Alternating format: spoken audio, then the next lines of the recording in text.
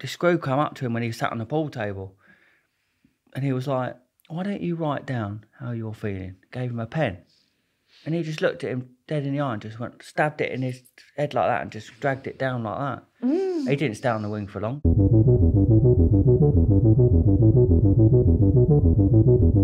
I was charlied off me up, playing around with a knife at home. I thought, I'm going to go and iron him out then. I'm going to go and kill my own dad. I said, Mum, what are you doing? You're not at work. She's like, it's all your fault. If you weren't here, he'd love me. That was quite a hard thing to take, that, really. When she's all I had, do you know what I mean? So I knocked on the door and waited up there. I had the knife behind my back and I was like, leaned his little bald head out. No offence, John. And then he went, no one wants you around here. But as he said that, like, in the moonlight, it caught his jugular. And I thought, that's my target there. But when you have a bit of Colombian naughty talk, then it all goes a bit wafty, really, doesn't it? Like, one time I thought the BBC were doing a documentary on me and they're watching me through my phone. I threw my phone out the window, ran round to my dealer's house, kicked the back door in, and he was just asleep on the sofa. I thought, I'm on the bloody news. And then I was saying, he knows. He does know. And I was like, what? And then, he knows. But you don't know, but he knows that you know. Just tell him, he knows. And then I'm like, so I've gone to my mate, do you know? And he's gone, no what?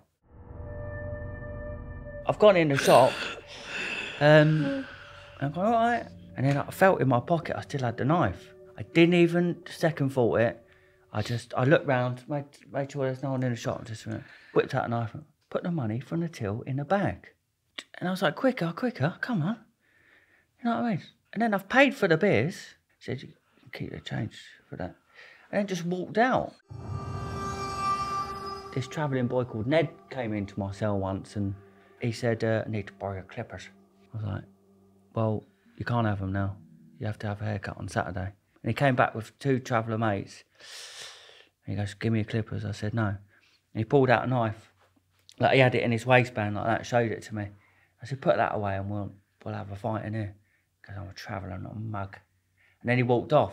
And then one day I got back from the gym and I put prison clothes on, waited for him to go in his cell on his own, ran round, kicked the door open and waited for him to turn around because I didn't want to snake him, and then just punched him. But my whole hand went in his mouth because he didn't have so it didn't really work out.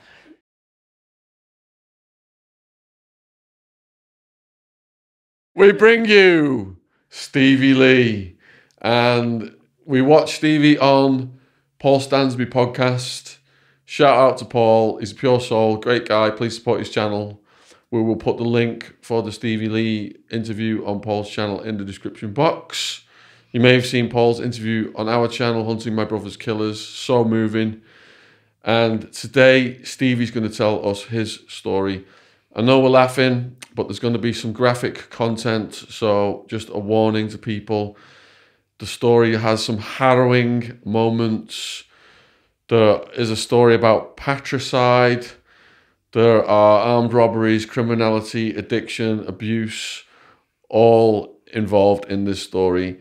But if you put that aside, we had a meal with Stevie last night and his partner, and he's such a brilliant speaker. He's so funny, you know. We just had a great laugh last night, didn't we?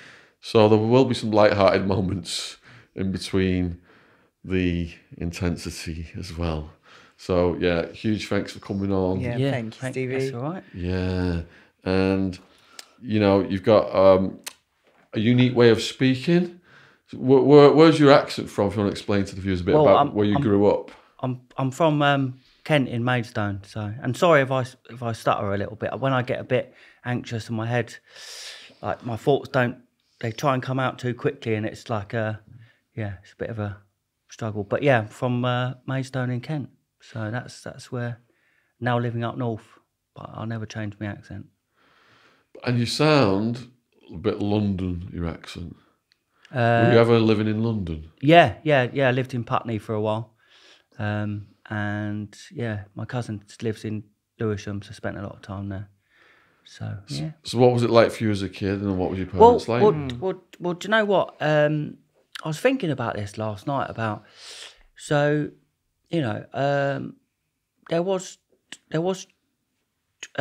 troubled time like growing up and that. So not all the time, but I can't think of anyone's childhood that's been, you know, particularly like I can't think of anyone that would have had a childhood that's been that amazing and nothing's ever happened.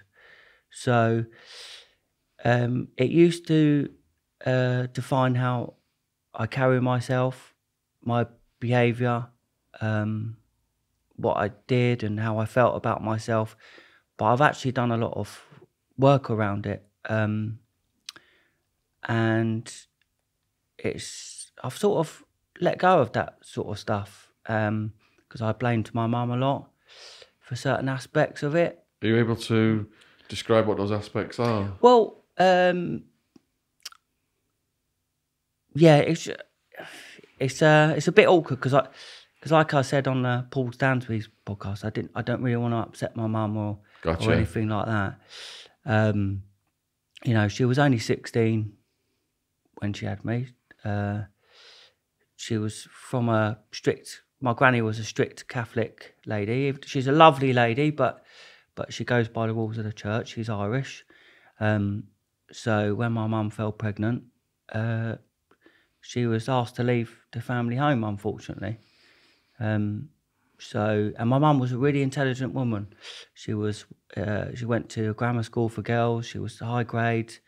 She worked in Safeways as a checkout girl. And actually, my dad, if you can call him that, was a trolley boy in Safeways. That's how they met. Yeah, and it was just, you know, I won't really go into it too much because it's her story. It's not really, but I've got it all written down and stuff like that. But you know, she done the best of what she could. We managed to get a flat in Borough Green, which is in Kent, yeah, we were just, it was for a time, it was just me and my mum against the world. You know, I do, this is a vivid memory. I remember, because my mum was working, she wasn't, but I was always at childminders or stuff like that because she was working. So she worked 6 days a week in NatWest, and then she was trying to do a typewriting course in the evenings, and it was just, yeah. So I remember we didn't have anything to eat for that particular day or something. So there was like a cake tasting event in town in Maidstone where you could come in and like try cakes, and then so we went in there to have a meal. I know but I just remember I remember walking over there. I must have had some muck on my face or something. She goes, "Come here, look. They'll think you look like, you know what I mean? We've got to be." And then, but bless her, like, when I look back, I think, you know, because we must have been eating them cakes like they're going out of fashion because we were, you know, and people must have been looking and stuff like that. I mean, I remembered this the other day. I don't know what show this is in the 80s. I don't know what show it was, and I still can't find it now. I don't really want to bring it up for my mum to ask her, but there was a sort of a show like Jeremy Kyle, and my mum went on it, and I remember watching her because she had an 80s perm. Was it Trisha? It might have been. I don't know. Whoever it was in the 80s, my mum went on it to talk about being and what my real dad was doing. Right. I'll have to. I don't. This is the era of Jerry Springer, is it? But that's American, isn't it? Yeah. So I don't know what it would be. But I guess the English equivalent was back then. I think Trisha was before Jeremy Kyle. Yeah, because I remember being at my Auntie Deb's watching her on TV. Yeah. So yeah, it'll be interesting to find out. So if I can picture her sitting there with an 80s perm on, I was like, my mum's on TV. So yeah. Sorry, and where was your dad at this point? Oh, I don't know. Sloshing about. Sloshing about. What age did he leave? Oh well,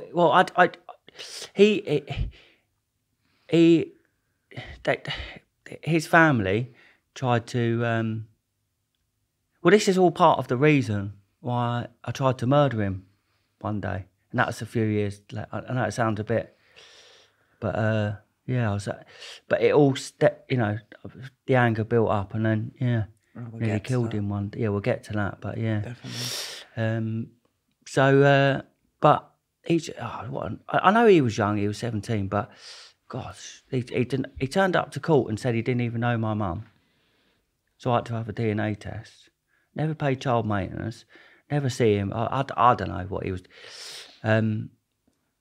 It's quite a horrific incident, but I hope my mum doesn't mind me saying this, but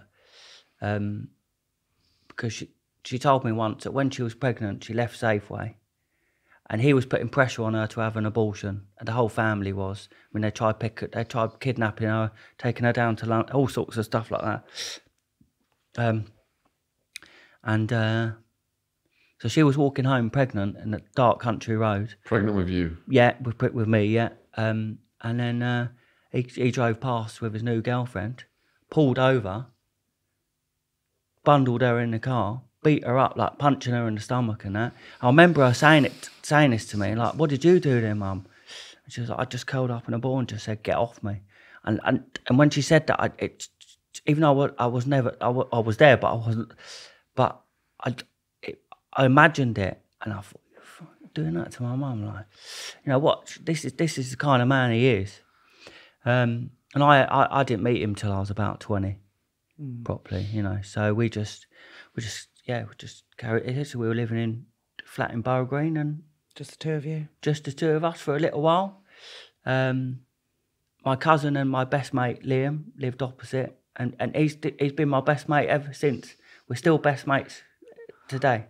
So and I love him to bits, and he's, when I was in prison, he came every month with my brother Pat, through thick and thin, and I all the years, and I've been an absolute Moby sometimes, and it's like, God, why are you doing this stuff? But he's always stuck. Them two boys have always stuck by me, just knocking about with him. And my mum was introduced to his uncle called Bob, and he then became my dad, basically. It's like, going back to when you was a kid, then what was it like entering school? it was all right. I do remember I was telling my girlfriend, actually, like, because you used to have tuck at break time, and I never bloody had anything. And this girl once, she had a 4-finger Kit Kat, and all I wanted was one finger or half of one, and she was like, "No, you're not having it." So I was like, right, I just snapped it off her and just chucked it all in my mouth like that, and the teachers saw me, and I had to go and stand by the wall for the rest of the break. But I thought, how's it? She was like, "Can I have a bit of your Kit Kat?" She went, "No." So I was like, right, well, yeah. So I was getting, my favourite thing was fighting. Yeah. And there was a girl from the older school that used to come down every break time and watch me fight. And she used to stand there and watch, and I'd be like, "You all right?" I remember she had glasses like that. She was all right. And then she'd just go off again. I don't know who she was. She was admiring your fighting? Yeah. I know, it was, yeah. But it was all, What kind of things were you fighting over? No, it was just play fight, like wrestling and stuff. I found it, I don't know, I just liked it. I don't know. But yeah, it's, my mum was working hard. I went a lot of childminders though, and one of them, she was a bit nuts. She threw a pot at me once of soup. For what reason? I don't know. She was shouting about something. I think her husband had left her or something. But then she had to go out and say to my mum, "Look, I've done," and my mum was fuming, so I never went back to her. But yeah. And also a funny story is, I used to go to this childminder's, and she was horrible. Like, my friend Mickey used to be sick on his plate, and she'd make him scoop it up and eat it again. Yeah. And one day, like, because Madonna was on the TV, and she was a bit of a salt back then. She still is, I think. But so they dared me to go and run over there and kiss her on TV. I did. I got caught. What happened? Well, I got the slipper.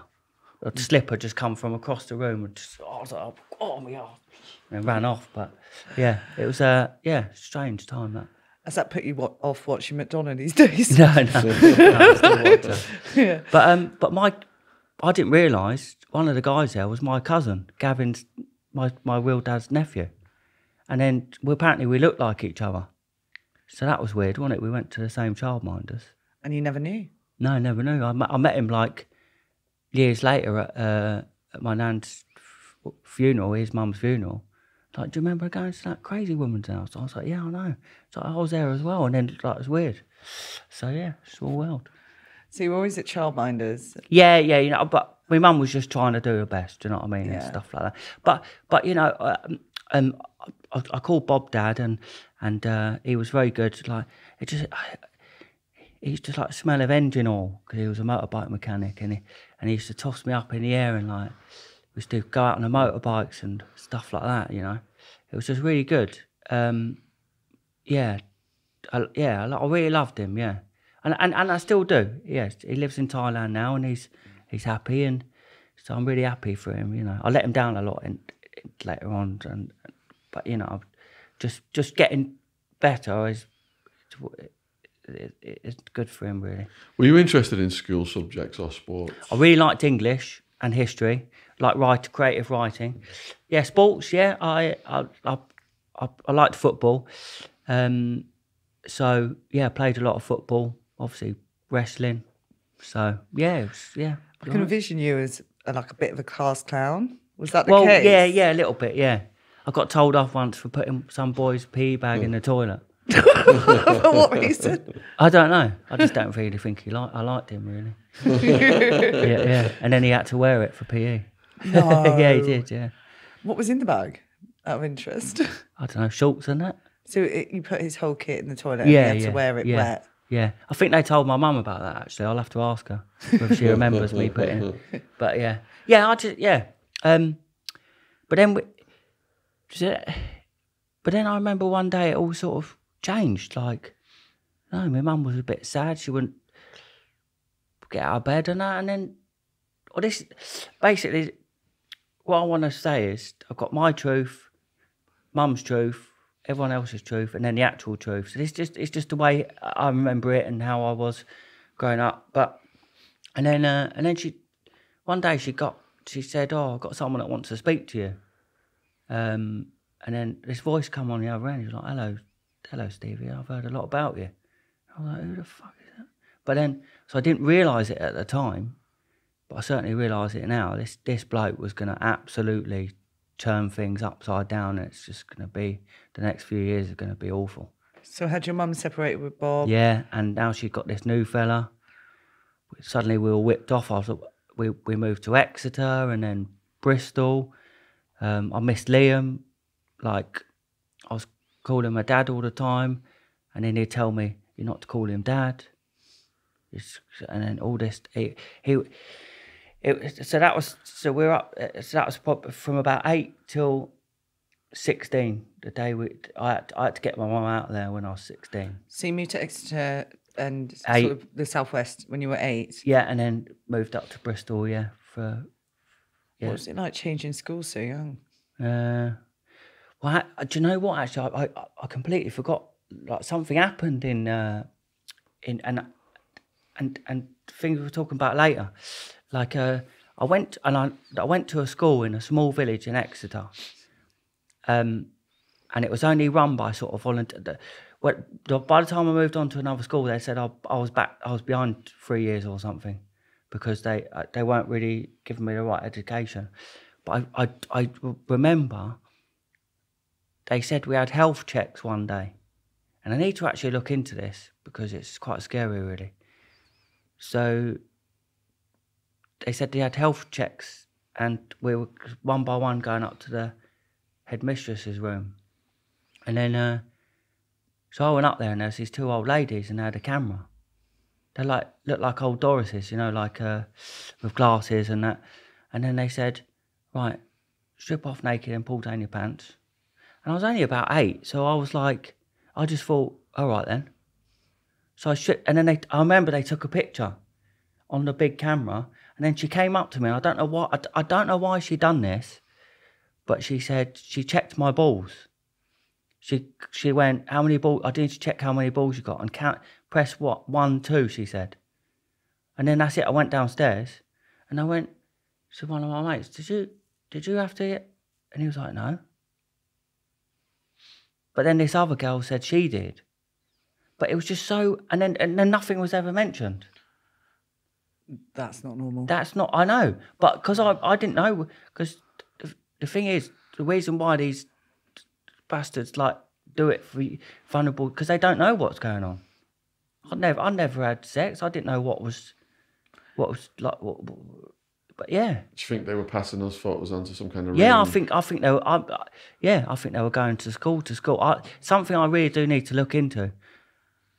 Well, I mean, I'm only 3 years younger than you, and they never did that to me in school. No, yeah, Or exactly. anyone Yeah, I know. yeah. So it's not the norm. Yeah, no, yeah, I know. I can see that now, but I was Yeah. just like, oh, Well, you wouldn't have known at 8. no, but I distinctly remember taking a photo, and I do think sometimes, where's that photo now? Like, so yeah, I know yeah, it's yeah. Oh, because I know the name of the school, so I don't know whether they would be able to have a record of. I don't know, but I don't know what to do about that. Wow, that's strong. Yeah. So when you moved down to Exeter, that was in with the new fella? Yeah, and then we moved to Bristol. So I went to secondary school in Bristol, in Backwell. Backwell School, yeah. Yeah. We used to have a rivalry with Nelsey School. Yeah. So when we used to, Nelsey School. So when we used to play football against Nelsey, like, we have to walk across the fields to get to the football pitch. And the whole school would come out and stand in a line and spit at you and stuff like that. You had to walk, it's like the walk of shame, walking through there. Yeah, and one day I remember being down the coach park on lunch break, and a load of cars came up, and it was a load of sixth formers from Nelsey, and they tied some year 11 up and chucked him out the car. And everyone went over and beat him up. It was a really bad rivalry, that was, between two schools, yeah. Brutal. Yeah. So what was it like meeting your mum's fella for the first time? Oh, I don't know, just... Well, do you know what? To be looking back, I already had my dad, and that was Bob, So I was like, hey, my dad. You know what I mean? So I did give him a bit of a hard time. But it was like, honestly, it was like walking on eggshells with him. Everything was just, and then, it's just, I was always out. Like, I'd just come home, put me school bag in and go out. I just didn't. But towards the end, because the thing is, I mean, I've made peace with all this, but it was as if they didn't really want me around because, I mean, my mum's been married twice. This isn't a dig at her, but she's been married twice, and once in Barbados and once in Las Vegas. So I haven't been at, they were always off on skiing holiday. I mean, I went to a few, but I was always packed off down south to my dad's when they wanted, I get it because they were newlyweds in their 20s, and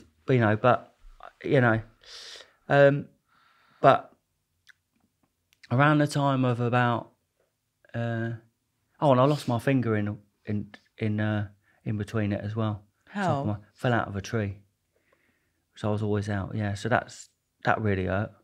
So you were climbing a tree? Yeah, collecting conkers. As you do, conker fights. Yeah, we used to have them. Now it's all different.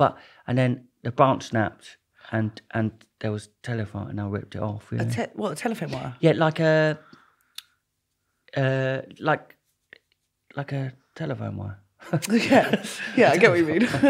But yeah, so and I reached out for it, and it took my finger off. Like a wire. Like a strong wire. Yeah. Wow. And then this was when I was about 12, 13. But when I landed on my knees apparently, and my knees went into my chest, so I couldn't breathe. And then I got up and passed out and hit my head on the wall. So I don't remember, but my mum said when we were in hospital, they thought I was on drugs because I'd hit a really bad concussion. I was like, over here, mum, on my head, son, and all this, like trying to play football. And they were trying to hold me down with my finger hanging off. They try and put it back on? Well, they would, if it wasn't so young, they would have just chopped the whole lot off because it was that badly broken. But it's strange, isn't it, that it only caught that one? Yeah, instead of, because you wouldn't grip with that. Yeah, I wouldn't fall down going like that, would I? What are you doing with that finger? Oh yeah, I know. It's good for that though. When people are not just giving, and then they're like, huh? So who found you? Like, were you with mates or anything? Yeah, but then this older geezer from school was going to smoke some weed, and then he held my finger on for about half an hour till till the ambulance came.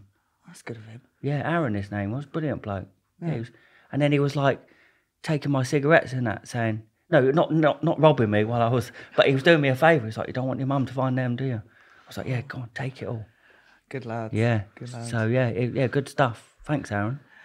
So it sounds like your lifestyle changed from when you were in Kent. You moved down to the southwest. You were, Yeah. you know, your mum was making the best out of life. She Yeah. moves in with this man. He sounds like he's doing quite well. I mean, when did it change for you? It was more like my mum. She deteriorated really badly. Like her mental health was going wafty. She was like one day I came home from school and she was slumped over the kitchen table with Valium everywhere. And I should never have told her this, but I carried it with me for a long time. And you remember before I said about, just seems like they didn't really, I was like an inconvenience. So when I picked her up, I walked her upstairs and I said, she said to me, I said, Mum, what are you doing? You're not at work. She was like, it's all your fault. If you weren't here, he'd love me. And I was like, oh. And then, but years later, I got drunk and I was like, Mum, because I had massive resentments towards my mum, which I've built on. I've made peace with them when I went to rehab and I got a sponsor. We talk about them. So she denied it for 2 weeks. So no, I never said that. And then one day she rang me up and she said, look, I did say that, but it wasn't aimed at you. But yeah, that was really, that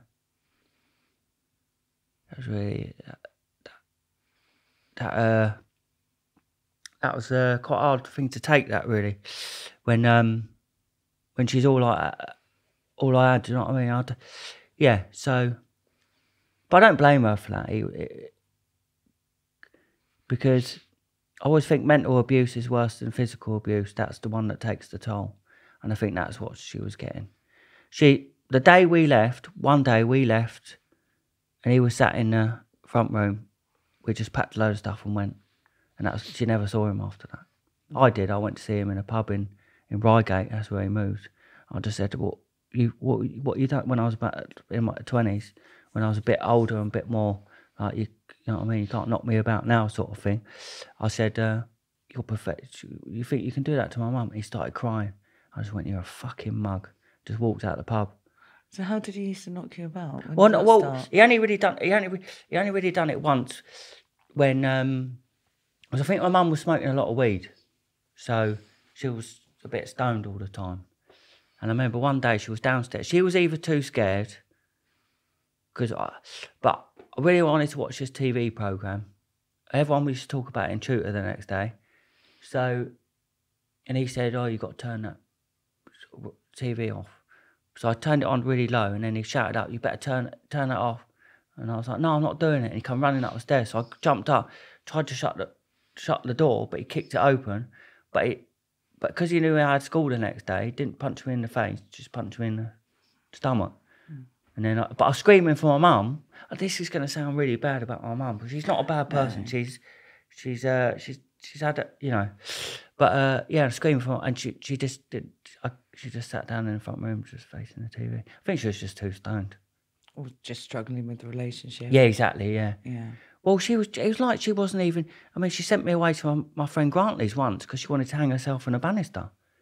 But she knew that I would come home from school, but because it was punishment for him. She was angry because he was cheating on her and all sorts of stuff. I think she even told me that he was watching child porn and all sorts. She found stuff like that. He was going on my MSN. Do you remember MSN? Yeah. Like stuff like that. It was just a complete, like, I felt like I was losing my mum. It was because she's gorgeous. My mum is like, and she just wasn't. Yeah, and I mean, I think she even said that he invited the woman he was cheating with round for dinner. What, with her? Yeah, and she cooked dinner. It's a weird old turnout, and I wasn't privy to the audit information. I don't really want to know now, but what I saw was bad enough. So basically, we rang up my granny and said we got to come home, and I just finished my GCSEs, And I had first day of sixth form, next day I was gone. Never got to say goodbye to my friends or anything. I still kept in touch with a few of them, but yeah, we were back, and then we were back in Maidstone then with my granny. Yeah. So, yeah, but I had to, otherwise my mum wouldn't have survived that. Like, you know, it was, it's quite, you know, to see her like that, it's a bit, you know, bit naughty, really. So what was life like for you guys back in Maidstone? Well, I was back with Liam, wasn't I?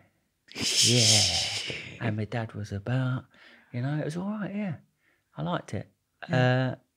I went to college, and then the best thing in the world, the best thing that's ever happened to me happened.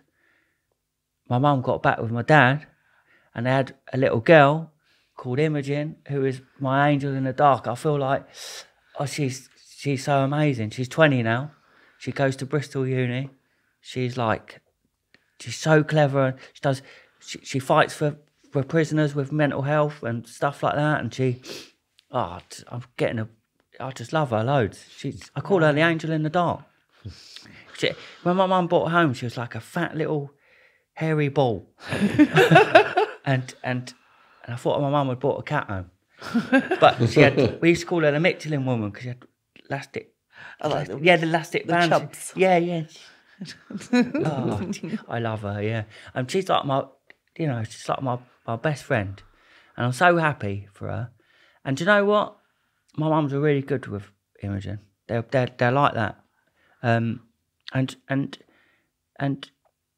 if I had to go through all that so Imogen didn't have to, I'd fucking do it all again. Do you know what I mean? So it was worth it. Do you know what I mean? And what an amazing young woman she's turned out to be. I felt really bad when I went to prison. She was 14, and I tried to tell my mum that I went travelling. Tell her I went. She's not fucking stupid, you know. So, but now she does criminology. So she works for probation. She goes talk. She went into prisons and interviewed prisoners about their mental health. Are you all right? She's campaigning for treatment rather than punishment. Like, just, you know, so, yeah. Amazing work. Yeah. And I was at college. Is it all right? Yeah, it's all right. So life was settled for a while. Yeah, it was all right, yeah. Yeah, it was all right, yeah. But then, yeah, I'm just trying to think during that time, because that was right on the cusp of before the craziness happened, you see. How old are you at this point in the story then? Like 17, late teens? 17, 18, yeah. So you'd gone back to college. Yeah. Life was settled. You had your little sister. Yeah, but my mum split up with my dad, and then, see, my gripe with my mum isn't what happened back then in growing up, because she'd done her best. My resentments lied with what happened after, because I felt like if I'd have had more support, I mean, look, I made my own choices, but they weren't made easier, because she split up with my dad. She decided to move up north because my granny had moved up north now, and she was going to leave me behind. And I wasn't ready, because I was still in college, and I begged her to take me with her, because all my family had moved out of Maidstone then. I was the last person. I mean, I had friends, but it's not really the same, is it? And I don't think I was ready to, you know, I think I was about 18 or something. And I remember her taking me around to a bed sit to look at. And I looked in it, and I said, oh, it's more like a crack den than a bed sit. And I just came out and just cried and said, look, Mum, I can't, you know, can you just take me with you? And she said no. Before that, she was always mentioning, oh, why don't you join the army? Why don't you do this? And it's just a bit like, so I felt that. So, yeah, and then she left, and then, so, yeah, and then met my real dad, which was a really bad decision, actually. How did that come about? Well, my mum found his mum's address, So I went round there, and then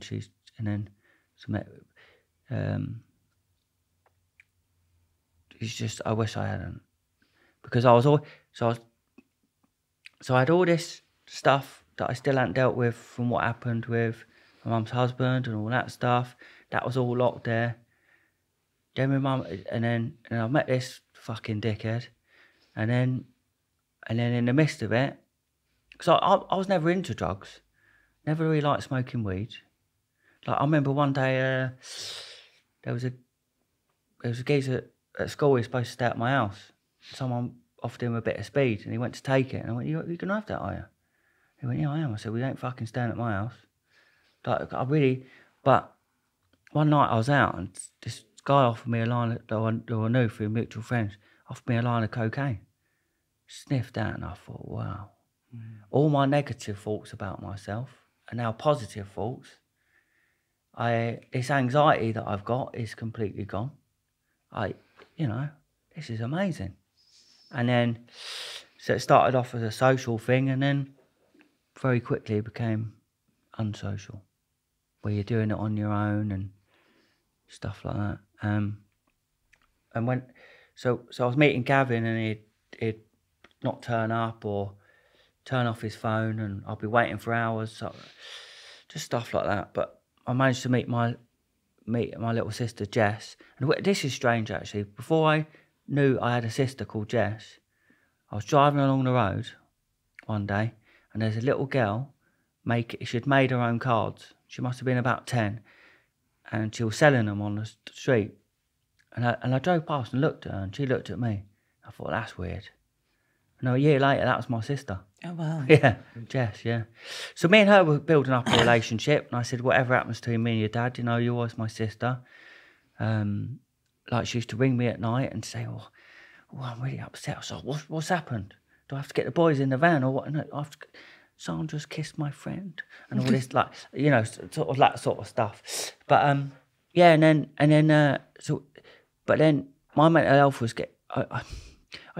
I could feel myself just going downhill, and Gavin was making me ill, because it used to make me feel like I was a little boy, like I was just so trying to impress him.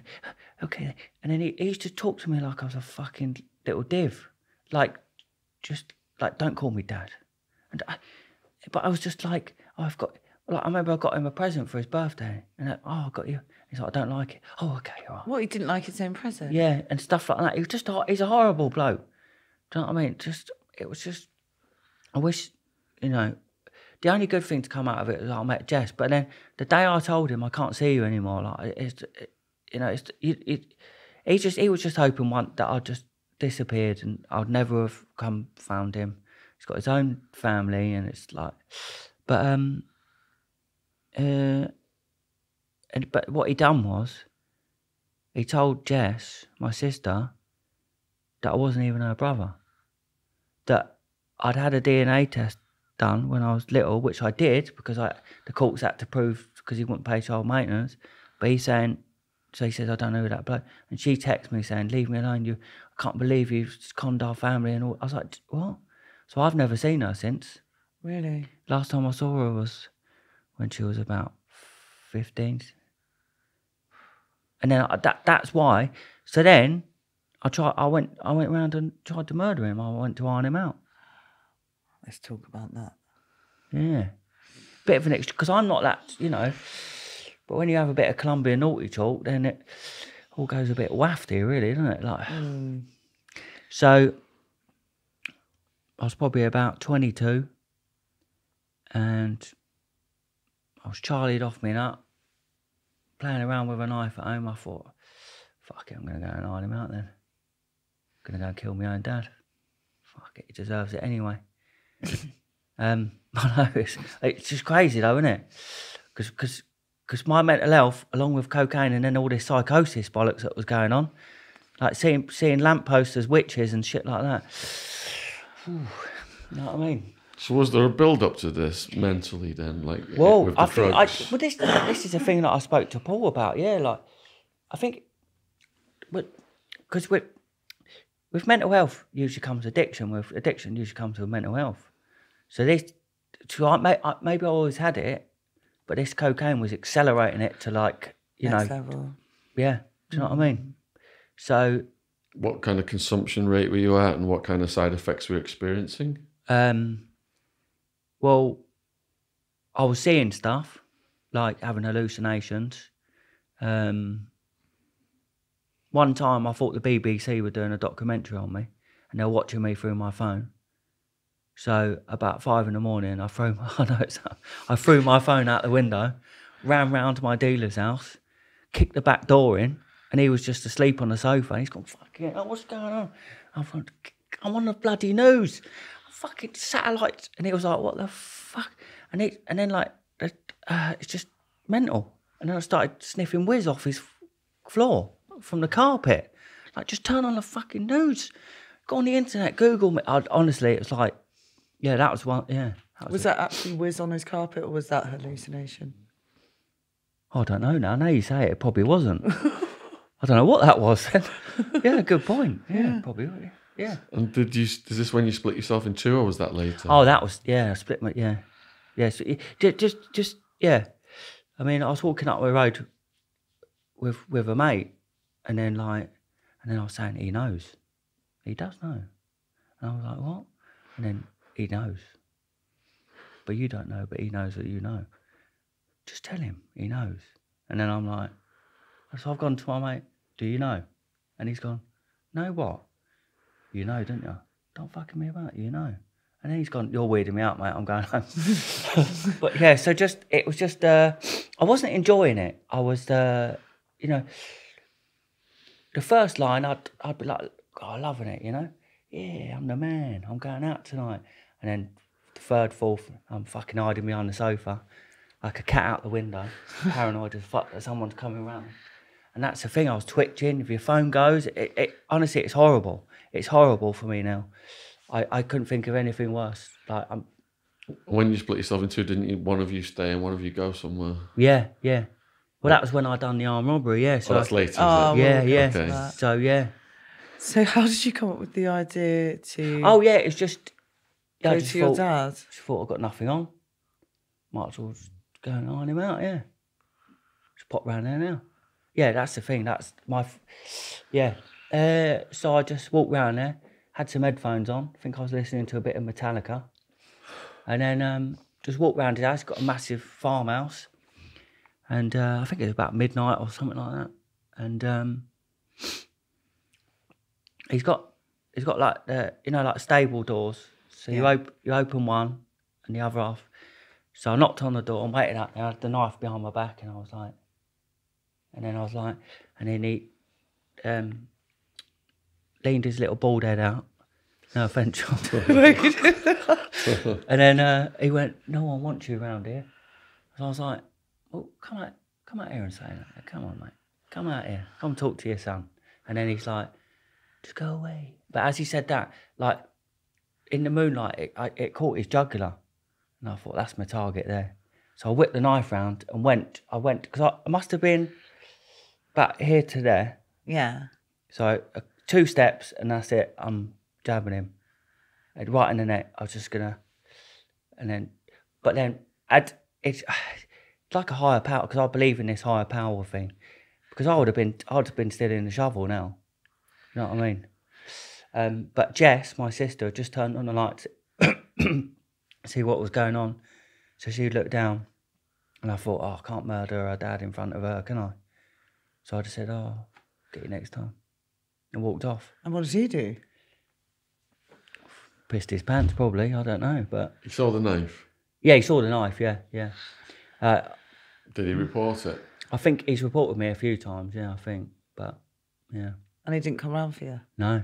So I don't know where. I don't actually know whether he did or not, but I know he has a couple of times. But thing is, I know it sounds bad, but he don't deserve that, does he really? But still, I just... What happened on the other occasions that he reported you? Well, one of them, I was just outside his house and he said he was going to ring the police. But I've never had them come round or anything like that. It's just maybe he's just saying it because, you know. To get rid of you. Yeah. But yeah, that would have been a life changer for both of us.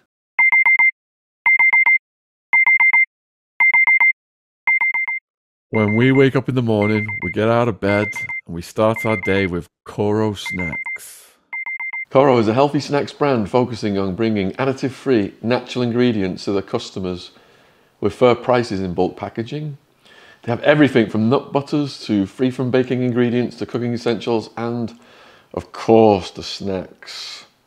Look what's in this, Jen. It's the vegan power mix from Coro. So we have a mixture of nut kernels, dried fruit, cacao nibs, soy crispies, and hemp seed hold. Ooh. What are these little red ones? Hey. Look at this man. That's good. Fresh and healthy. So what makes Coro special in comparison to others? Coro's quality management team carefully and regularly reviews the quality of their products. For a 5% discount on Coro's products, use the code TRUECRIME with no space in between true and crime.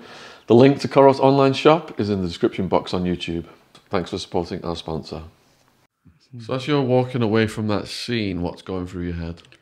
Well, I haven't got any rational thoughts because I'm still charging off. I just thought, oh, well, I didn't think of anything of it, really. It was just one of them things. But, yeah, I can still remember him, like, just leaning out like that and saying them words, no one wants you around here. That's what he said. But, honestly, at that time in my life, it was just, like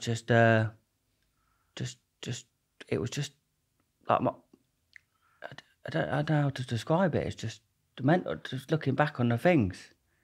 How are you financing your coke consumption? Well, that's. I was always working, but whether I was doing window cleaning or stuff like that, but I'd never have any money. I was ticking loads, getting into trouble, so, you know, sort of like that sort of thing.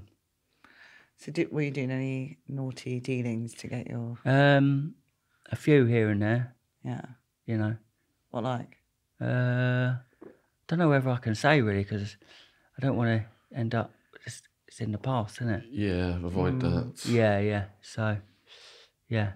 Yeah. But then, the thing is, my mum said to me that she always used to wonder the situations that I get myself into, people that I was hanging around with and stuff like that. And one day I was driving down the road with these couple of fellas, and they stopped at a petrol garage. Someone owed one of them money, and he filled up his car with petrol, and then filled up a 500ml bottle of Coke. And he said, "Come on, we're going around this bloke's house."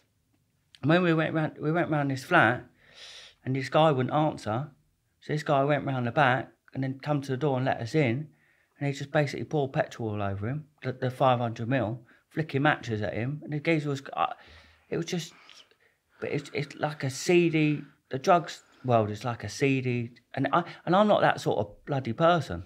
So, sorry, you and your friend went around this guy's house? It's just, I wouldn't say a friend, just a person I know that through sort of doing coke, really. Do you know what I mean? And your friend poured petrol on him and started flicking matches? Yeah. Did he owe money or something? Yeah, he owed money, yeah. It's quite a nice flat as well, actually. Did it light? No. But Did they get the money out of him? I think he paid like a week later, yeah. But it was just, yeah. I had a bare knuckle fight, randomly. This one dealer, I owed him a little bit of money, and I just decided that I didn't want to pay him. Just thought I don't want to pay you. So he said, "You can come down here and have a fight then." So all right. So I went down there to a car park. Everyone was standing in a circle. We had a fair play, man. I got weighed in and then went home. But that was, you know, just a Tuesday night. It's bad, isn't it? Yeah. Did that squash the debt? Yeah. Kicked me on the floor a couple of times. I said, "Does that mean I win?" Because it wasn't fair play, was it? No. So actually, technically, I won that fight. Technically. Yeah. Yeah. I did, didn't I? Yeah, that's all right, isn't it? So, yeah, he squashed it. He said, silly bollocks, didn't you? How much roughly was the debt? It was only about 40 quid. Oh, wow. Yeah, I know. Yeah. Just silly, like because I have this impulsive nature. Like, me and my girlfriend and her dad were in an antique shop in York the other day, and I had this undescribing urge to just run and jump through the window. I don't know why. But obviously I didn't.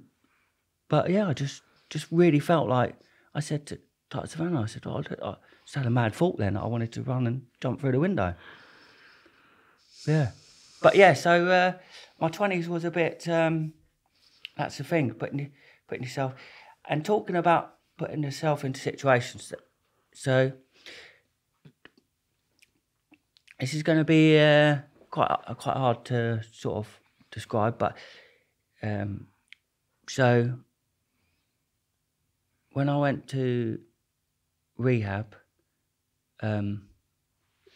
we had to read our life story, and I said something out loud for the first time ever.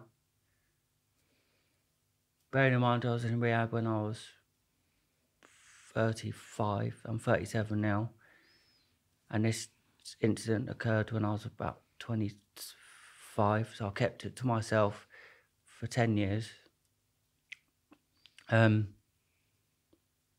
Still quite hard to say out loud now, but really feel like if this can help someone that maybe it's happened to them, then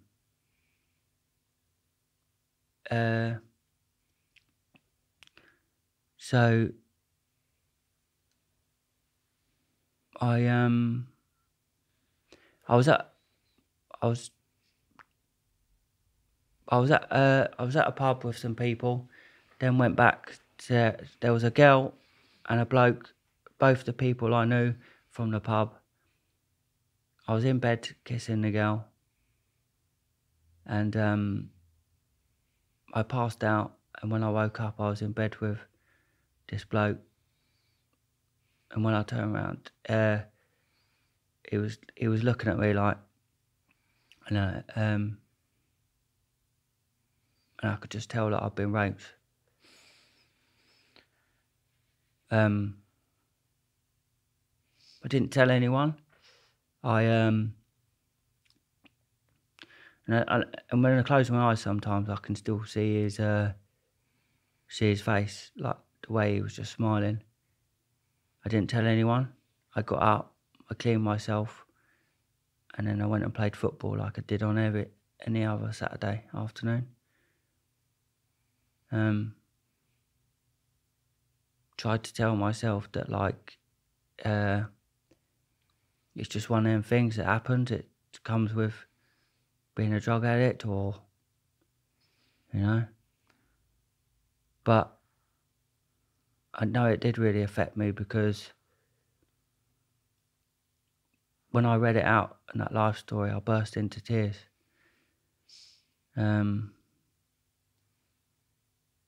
Yeah, so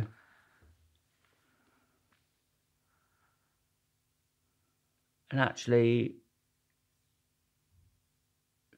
I said this on the Paul Stanley podcast as well.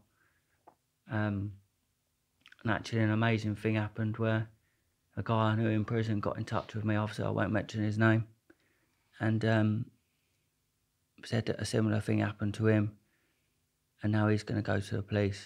So, what an amazing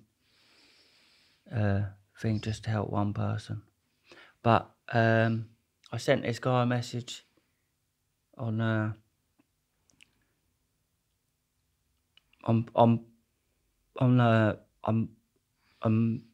Facebook, like a couple of years, like, I don't know, it's just maybe like a couple of years after, and said, I know what you done to me. And he just sent back a smiley face. So I think I was looking for like a acknowledgement or something, but Or an apology. yeah, well, maybe, yeah. So try not to let it affect us. It does sometimes though. Like I can't help it. It's like it's always sort of there really, and because it's a bit not like toxic masculinity, Masculinity. but it's like it's a bit embarrassing. I know, but for a bloke to, it's just, yeah, It really wasn't your fault. yeah. But I put myself in that. See, I've asked my sponsor about because I'm in recovery for cocaine addiction. I don't do cocaine anymore, and I have a really good sponsor. And every resentment, because I have a massive resentment towards this guy.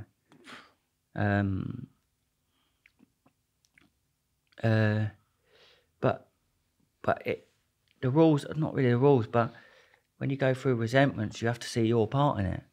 And I said, but Kev, what's my part in it? And he just said, well, it's the life you lived. Like, but it's a hard one to, because you've almost got to forgive someone. So,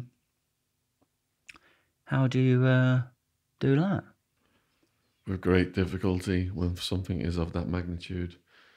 Because even though what you're saying is correct, because if you've got that negative energy in your head, unless you forgive them, personally, I'd want that person to be, well, I can't even say on YouTube what I'd want to do to that person.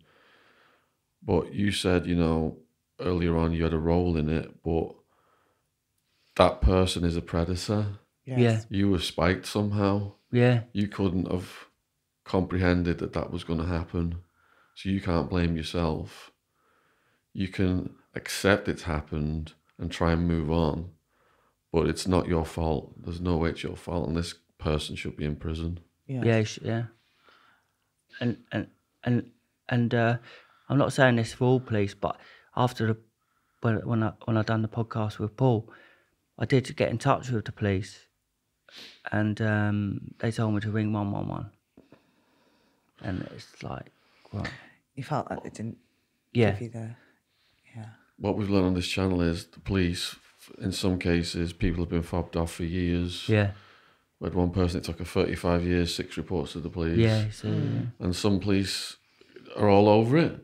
It's just completely random and hit and miss. It seems like each police area's got a different culture, different priorities. And this is something we're campaigning, that across the board, the police go after these people because they cause so much mayhem. Yeah. They destroy people's lives. Yeah. I don't think, the actions we're going to talk about further on might not have been committed. Yeah, it's a contributing factor, I think. Yeah. It's a massive factor. It is, through these interviews, we've learned that this is childhood abuse or sexual abuse is the root cause of most crime. Because people want to get in drugs because they don't have to deal with it. And then to finance the drugs, criminality. Yeah. If it isn't criminality, it's suicide. Yeah. And a lot of them commit suicide as well, And these predators don't get hardly any sentences. No, I know, yeah. That's the thing. Yeah. Do you know what? Well, if anything would have ever happened to my little sister, and I'd found out that they'd already been charged with an offence before and let out, able to do it again, I don't know what I'd do. Yeah, it's best we don't see on YouTube. No, yeah, definitely. Yeah.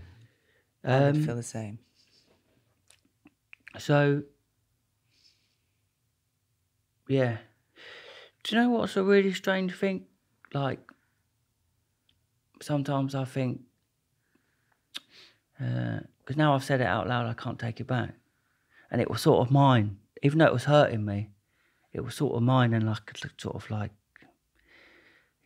does that make sense? Like, So did you never tell any of your friends? never told family? a soul, yeah. No. Well, people bury trauma And until they let it out and talk about it and get help, it's like you got your demons, and those demons are just going to be active, aren't they? Yeah. Until you work through it. And a lot of people, I mean, you've got the bravery to go in and talk about it on camera to a lot of people. Yeah. We salute you for that. And that means you've faced your demons and you're working through that now. Yeah. Other people that don't, Yeah. they just spiral into addiction or commit suicide, like Jen said. Yeah. That's the thing. Like, I wanted to say this on here because there might be someone, like, even if it's just one person, like from whatever, the Paul Stamsby podcast that I done was successful because one person was able to say, that's happened to me, I'm going to the police. You do know there's many victims who have been through, abuse, rape, who, like yourself, kept it inside. Yeah. And they might watch this and come forward and actually get the help they need to have a happy, fulfilling life instead of keeping it inside. Yeah. So you're doing wonders.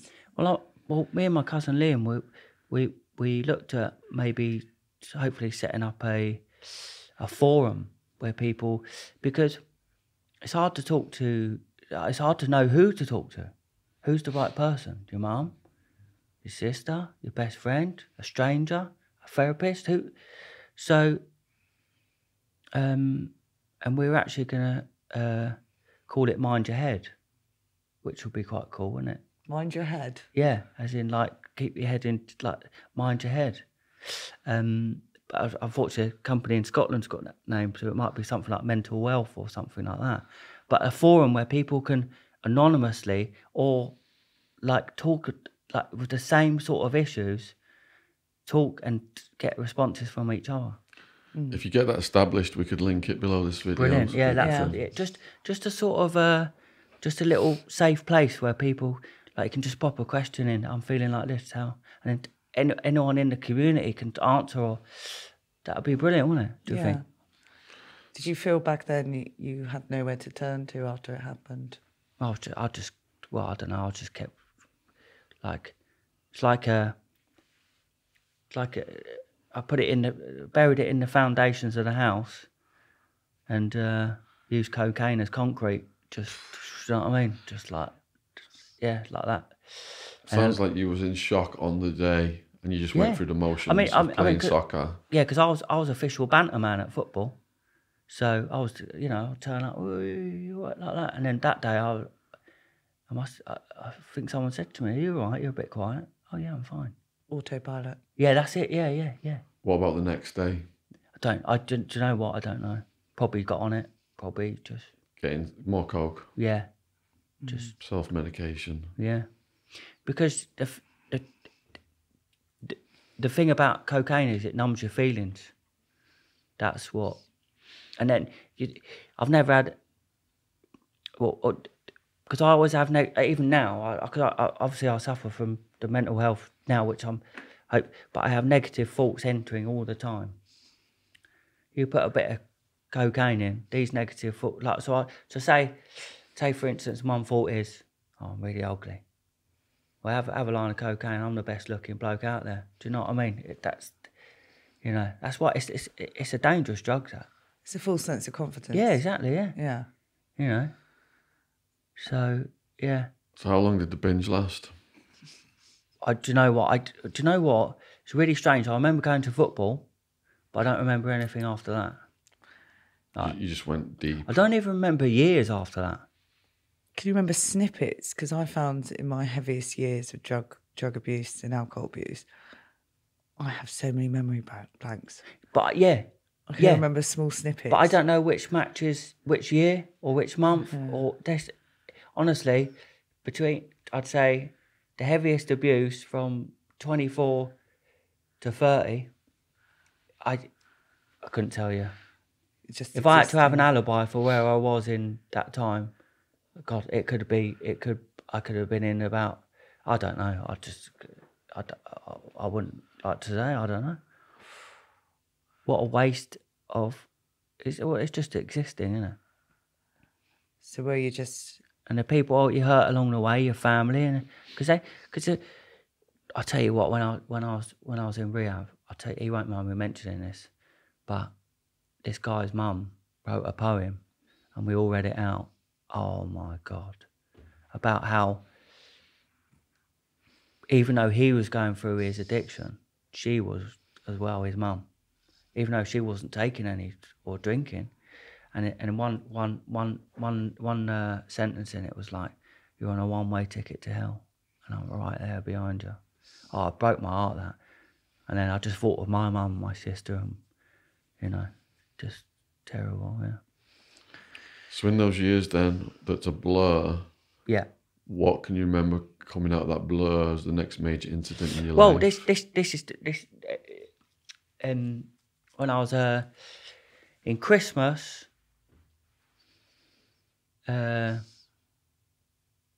Christmas 2016, I was just not really mentally well. I went to the doctors and said, I'm not right. Something is not happening. I don't know. And he said, go and see this lady down the mental health unit. And she just put me on a set of scales, put me in Pembury Hospital for 5 days, and they didn't even know why I was there. They were like, I just had a drip on me. So 5 days had come out, so I carried on. I was doing roofing at the time.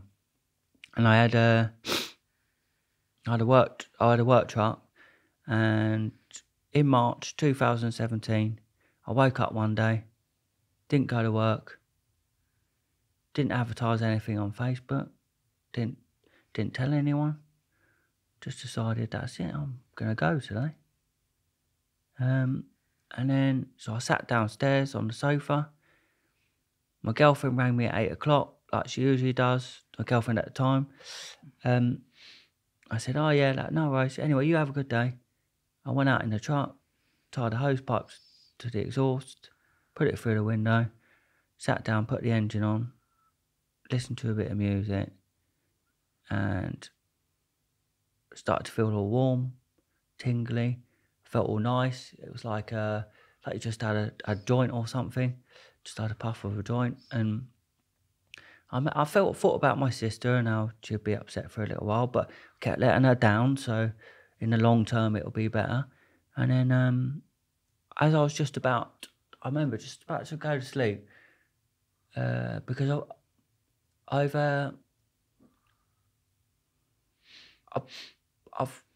like cried when I've been sad, but I've never actually managed to cry when I've been happy before. And for that split second, tears were in my eyes. I was so happy that it was finally going to be over. Like, my mind would just stop on me all the time, and that was going to be it. And I was free. And I remember saying to myself, I might have even said it out loud, I'm ready. I'm really ready to leave this world. And then next thing you know, I got arrested because it was in a public place. So yeah, you can be arrested for trying to commit suicide in public, even though it was on the driveway. So how did you get found? One of the neighbours rang. So yeah, they just came, dragged me out the truck and arrested me. Can you remember that? Yeah. And then because I wasn't on drugs or anything then. Right? No, it's only because I thought you might have passed out. But no. Well, yeah. I certainly remember being in the police car. They took me to hospital to get checked out for carbon poisoning, whatever, and then put me in a mental institute, like a mental thing for the night. And I was in a room.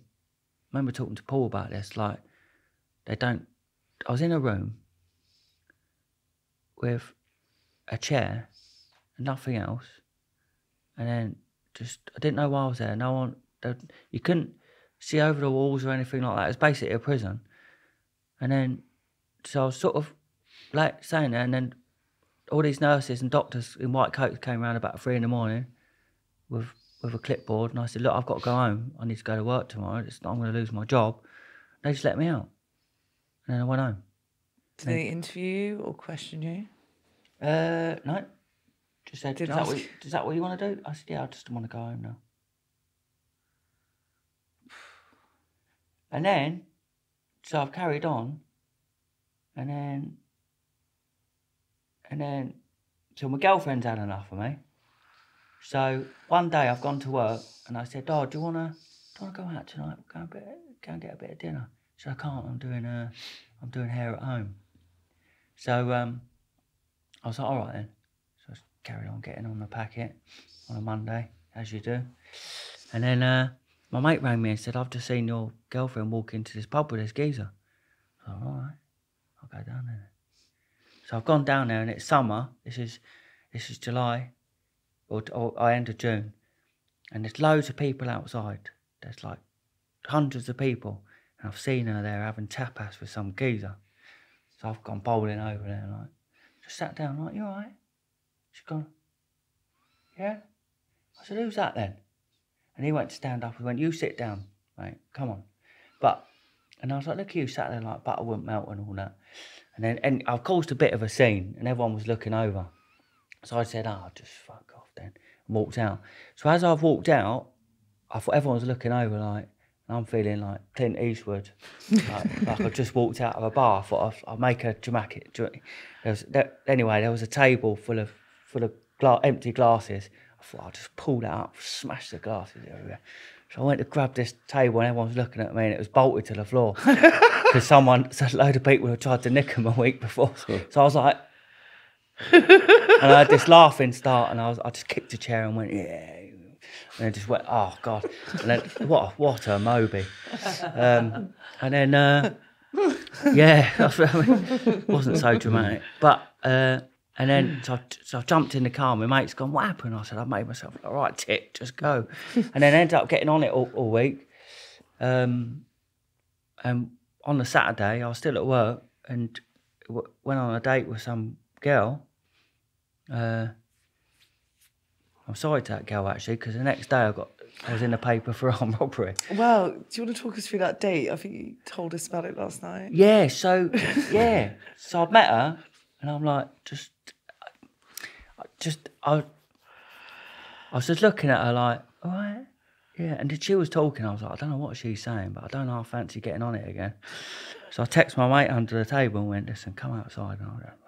So I just waited till she went to the toilet and I slipped off, jumped in the car and went go. And then, yeah. How had that date been arranged? God knows. Can't Tinder? remember. Might have been, yeah. Yeah. I don't know.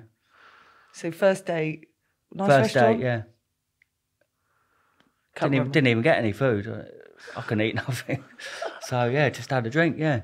I was just like, I don't know what she was saying, but I was just like, and I was in all my work clothes. I had a big old beard. She must have thought, God, I've been catfished. Big time. But yeah, and then so, but about 2 weeks before, I was doing a bit of work on the EastEnders set. Okay. Yeah, I did. I Big time. Well, yeah, only doing air conditioning units, but Still, But I got really paranoid that Martin Fowler, he kept looking over at me. I thought he wanted a dust up.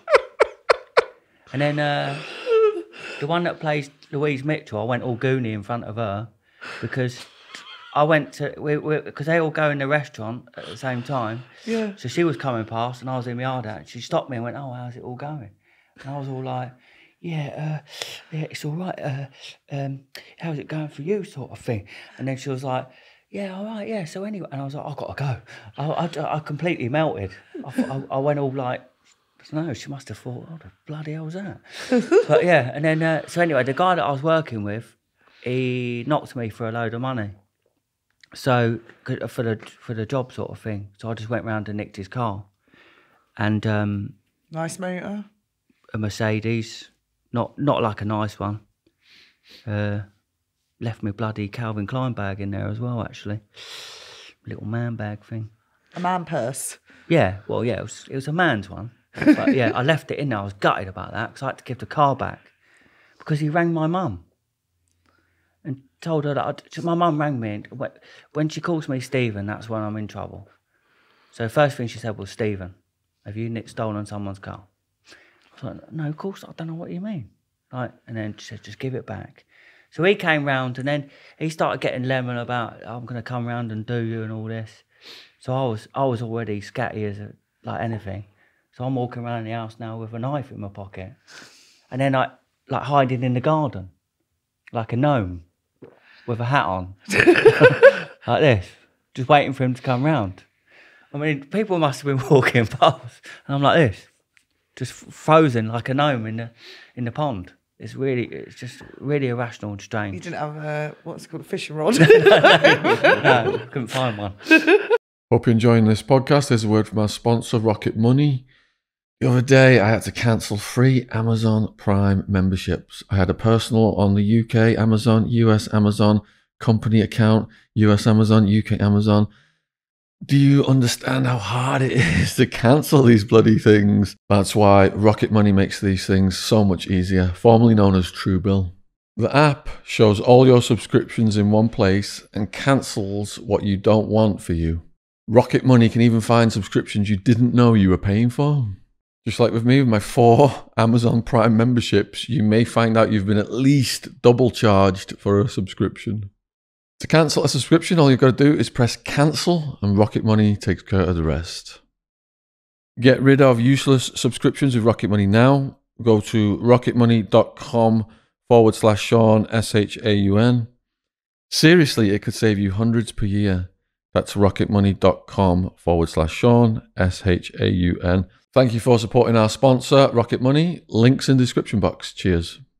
But yeah, it was just, I just wasn't like, I mean, if you were talking to me like this, I'm like, and that's what, so it was Sunday, I'd work on Monday, I thought, I've got to go and get a couple more beers because, you know, you're in a right 2 and 8, Stevie, you know what I mean? You're all like, but I'd split myself in half, like, so half, because I thought, right, what you don't want to do is leave the house unattended, because if he comes round, so I said, Stevie, you stay here, and I'll go to the shop. And I even said, I went up to my flatmate and said, listen, I'm going to leave Stevie here, but don't worry, he's all right. I'm just going to pop up the shop and get a couple of beers. And he was like...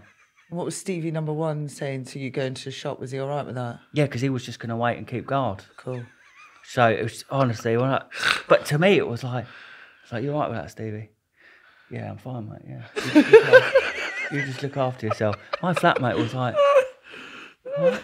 Yeah, and then, so I've gone up the shop, lovely sunny day. I'm like, no, you know. And then, so I've gone in, I've gone in the shop, and I've gone, all right. And then the beers were stacked really tight on there. And I was like, trying to see. And I was like, I put my hand in and they just went all over. The whole beers. And then the manager came out the back and said, what the bloody hell are you doing? And apparently I've been in there earlier and done exactly the same thing and they just restacked them. Do you reckon that was Stevie number 1 this time? Yeah. I know. So, and I've gone, and you know when someone's shouting at you when you're hungover or something, it's like, I don't need this. And then I felt in my pocket, I still had the knife. And this is my impulsive thinking. I didn't even second thought it. I looked round, made sure there's no one in the shop, and just whipped out a knife. Well, put the fucking money from the till in the bag then. And then they were like, what? And I said, you fuck off out the bag, put the money from the till in the bag. And then, and I was like, quicker, come on. You know what I mean? And then I've paid for the beers. So I took 4 beers. Said, you can keep the change for that. And then just walked out. Like, what is that? It's, you know, like, who does that? Like, you know, and I do feel really... I sent a letter to the people in the shop and I hope they're all right and all that, because that's not really a thing. But, yeah. I literally just went up the shop to get some beers and I've come back and got the till. Like, it's just, you know. Then completely forgot I'd done it. So you've gone back to the house? Yeah. And Stevie once. Yeah, what did he say? What are you doing with that bunny? I don't... Well, I rang my brother and said, listen, I just think I've done armed robbery. He said, "Oh, just take the money, just get on a train and go." I was like, "Nah, I'll be all right." And then I think I forgot I'd done it. So I was Maidstone's most wanted for about half an hour. Yeah, but I was at home. And How much had you nicked? I don't know. I think they said, I don't really know, seen in the police report, only a couple of £100. Wasn't like... But then I was just outside in the garden in my shorts, just having a beer, and armed old Bill come from everywhere. And I was like, who are you here for? I went, you. And then give me a bit of a kick in and put me in the car. And then, and I woke up, and then I'm looking at 8 years. That must have been quite a sobering thought. Yeah, oh God. I mean, I woke up in next door neighbours' gardens, but waking up in a police cell after doing an armed robbery and you're all over the bloody papers. And I went on a date last night with that girl and I'm thinking, God, she's going to be like, what? Who is that? I'm glad he slipped off. But yeah, and it was just... Did they have CCTV? Oh, yeah. You recall watching it back and what you were acting like? Sure, yeah. It was all just surreal. And I was like... And the brief they gave me, well... I would have got 16 years if I just kept looking at him and he was like, I don't know. Like, well, you're supposed to advise me. Well, your solicitor was really quite crap. Yeah. Public defender, was it, kind of thing? Yeah. I was like, what do Duty. you think I should do? He said, I don't know. You're fucked. Bound to rights. Yeah, well, yeah. But, so look, I took responsibility for it. I thought, do you know what I said to myself? You've been living your life a certain way for so long. Now you whatever's coming, you fucking own up and take it. Because, it's not like, I know we had a joke about it, but that's not the right behaviour to do. I needed to be stopped, but I did go to and this isn't justification, but I knew something wasn't right. I tried to get help. I tried to go to the doctor. I knew something was, and luckily I didn't do anything like proper, like, well, I know that's not what I mean, but hurt someone. That's really sad that it takes something to go to that extreme to get the help you need, that they didn't help you before. And I'm sure it happens with loads of cases of murders and violent acts and armed robberies or whatever, all acts of crime. They've probably gone to get help first and then this is the product. Yeah, exactly. Yeah, that's the thing, yeah. So yeah, and then, so I'm in a shovel. Like... What was it like getting in there? Which Nick was it? Elmley. Yeah, it was a bit of a shock, really. I had no shoes on. They wouldn't even let me put my trainers on. But you know what really worked well for me? It's because I've been on a bender for like 10 days. I looked like an absolute state. So in the morning, when usually the new boys get robbed, they took one look at me and thought, he ain't got fuck all. Not going to bother with him. I was like, all right then, don't you want... But yeah, but do you know what? Prison you can, if you want to sit there and smoke spice all day until you get out, then you do that. But I knew that this was like a crossroads, a junction in my life where I was either going to continue like that for the rest of my life or I was going to do something about it. So I got involved with an organisation called the Forward Trust and got onto some... They're really good, actually. I got onto some courses. I really got involved in them. Was doing... Just getting on with it, really. Keeping myself to myself. Obviously, lots of things. But everyone's got prison stories, you know what I mean? So I wanted to ask you that today. I know you didn't really discuss them with our friend Stansby, but can we talk about a couple today? You might have seen? Yeah. Okay. What? I'll start. How was your first day settling in? Well, you got a sign what your cell was like. Oh God, cellmates, neighbours. So we usually you go on the induction wing, but I was sent straight to houseboat 3 because they said, everyone got a drug problem. I was like, yeah, me. And they sent me. So at night, we're walking down there, and I said, Miss, this is my first time in. Like, because don't worry, what I'm going to do is put you in with 2 people that it's their first night as well, so you'll be all right. She only said that to get me in the cell with no arguments and then shut the door. So these 2 geezers jumped up and they're like, oh, what you got for me then, brother, and all this. I was so tired by then. What did they look like? A couple of spanners. Yeah, like one of them looked like the witch from Snow White, you know. And he goes, take my apple. I hated him. I hated that. Later on, he tried to pay someone half an ounce of baccy to put a hit on me. Half an ounce of baccy? Yeah, but luckily the geezer went, you've never got fuck all. So, shut up. Yeah, he was like, yeah, no. Apple. He had this long old face. Oh, I hated him. So what did you say when they said, what have you got for me? I just said, well, I've got a prison T-shirt. Have it. And then just sat on, I just went to sleep. And they went, when the doors open in the morning, you're getting robbed. I was like, all right then. So, and when the doors opened, like I said, they just came in and went, nah, it's not worth it. So that was all right. And then, so when I went out... And who were they who came in? What did they look like? Oh, I don't know. Some fraggles. Whatever you got.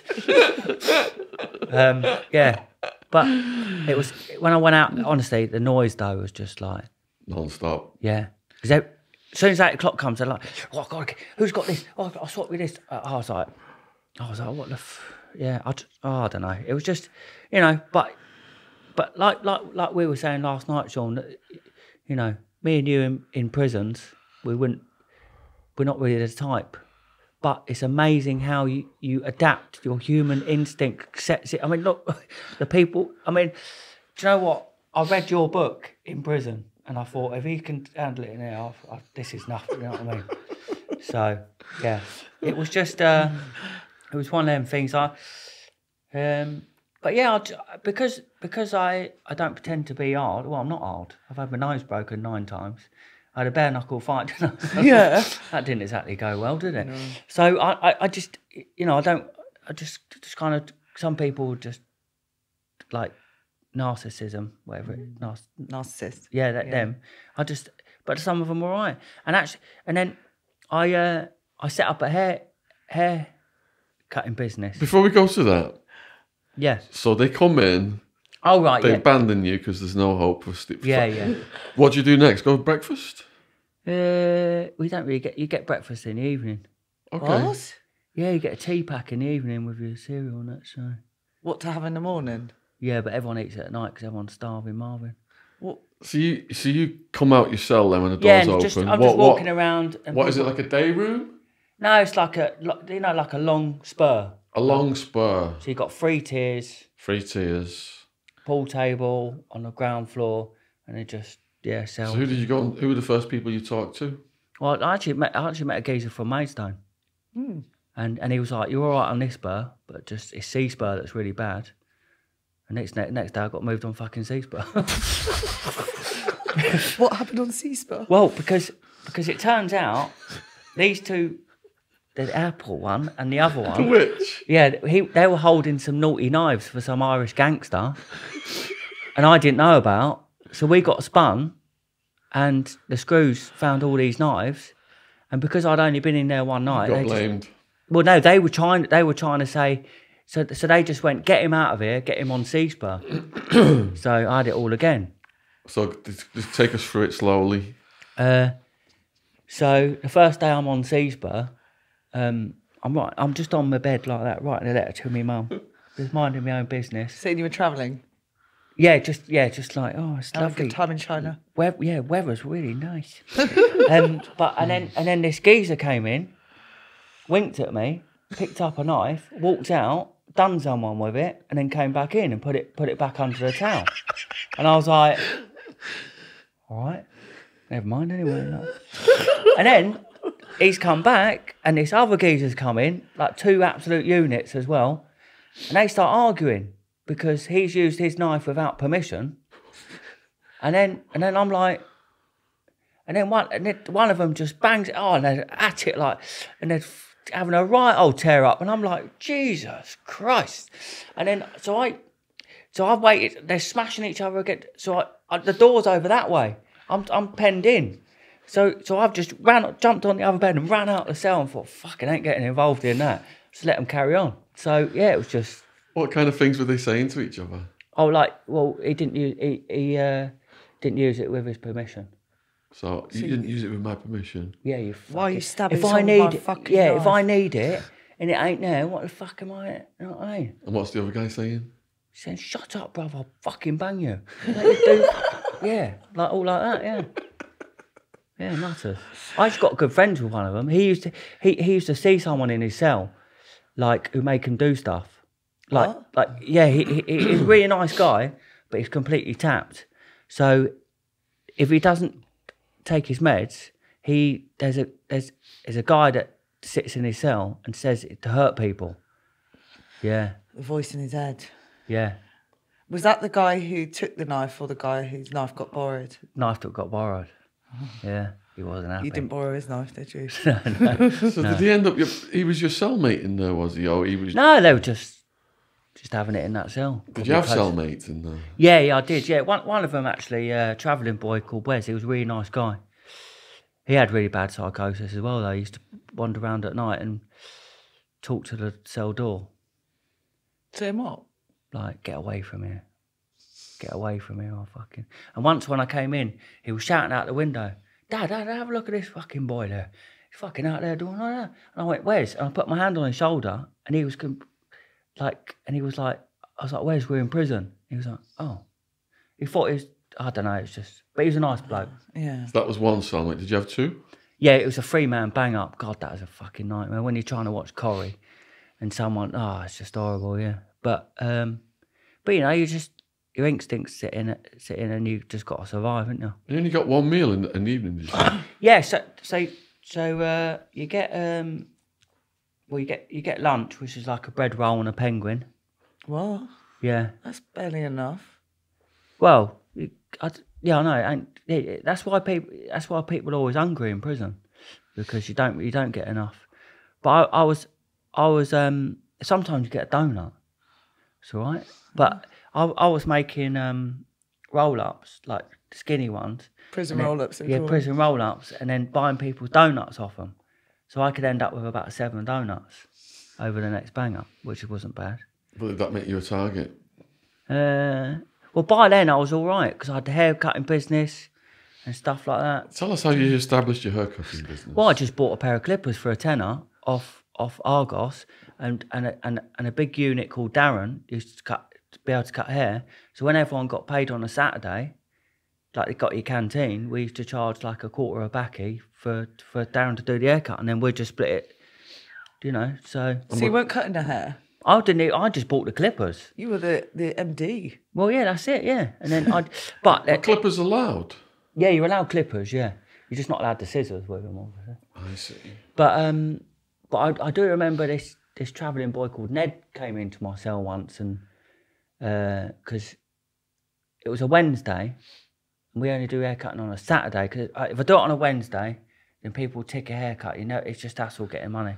Oh. So he came in and went, I need to borrow your clippers. He had slick back hair, looked like Fonzie, and he said, I need to borrow your clippers. I went, well, it's Wednesday, Ned, so you're gonna have to wait till Saturday. He's like, no, I need them now. I was like, well, you can't have them now. You have to have a haircut on Saturday. And plus, I don't do them anyway. Darren does. You go and speak to Darren. He goes, wait there a minute. And he came back with 2 traveller mates. And he goes, give me your clippers. I said, no. And he pulled out a knife. Like he had it in his waistband like that, showed it to me. I said, put that away and we'll have a fight in here. Because I'm a traveller, not a mug. And then he walked off. But the thing is with me, I never forget about these things. And, you know, so 3 months went by and I was like saying hello to him and stuff like that. And then one day I got back from the gym and I put prison clothes on, waited for him to go in his cell on his own, ran round, kicked the door open. He was by the sink like that. I didn't tell anyone on the wing or anything like that because I didn't want everyone to bait out, and waited for him to turn around because I didn't want to snake him, and then just fucking punched him. But my whole hand went in his mouth because he didn't have. So it didn't really work out and I punched him because he had no teeth and that. It went in his mouth, and then I had to pull it out, and then it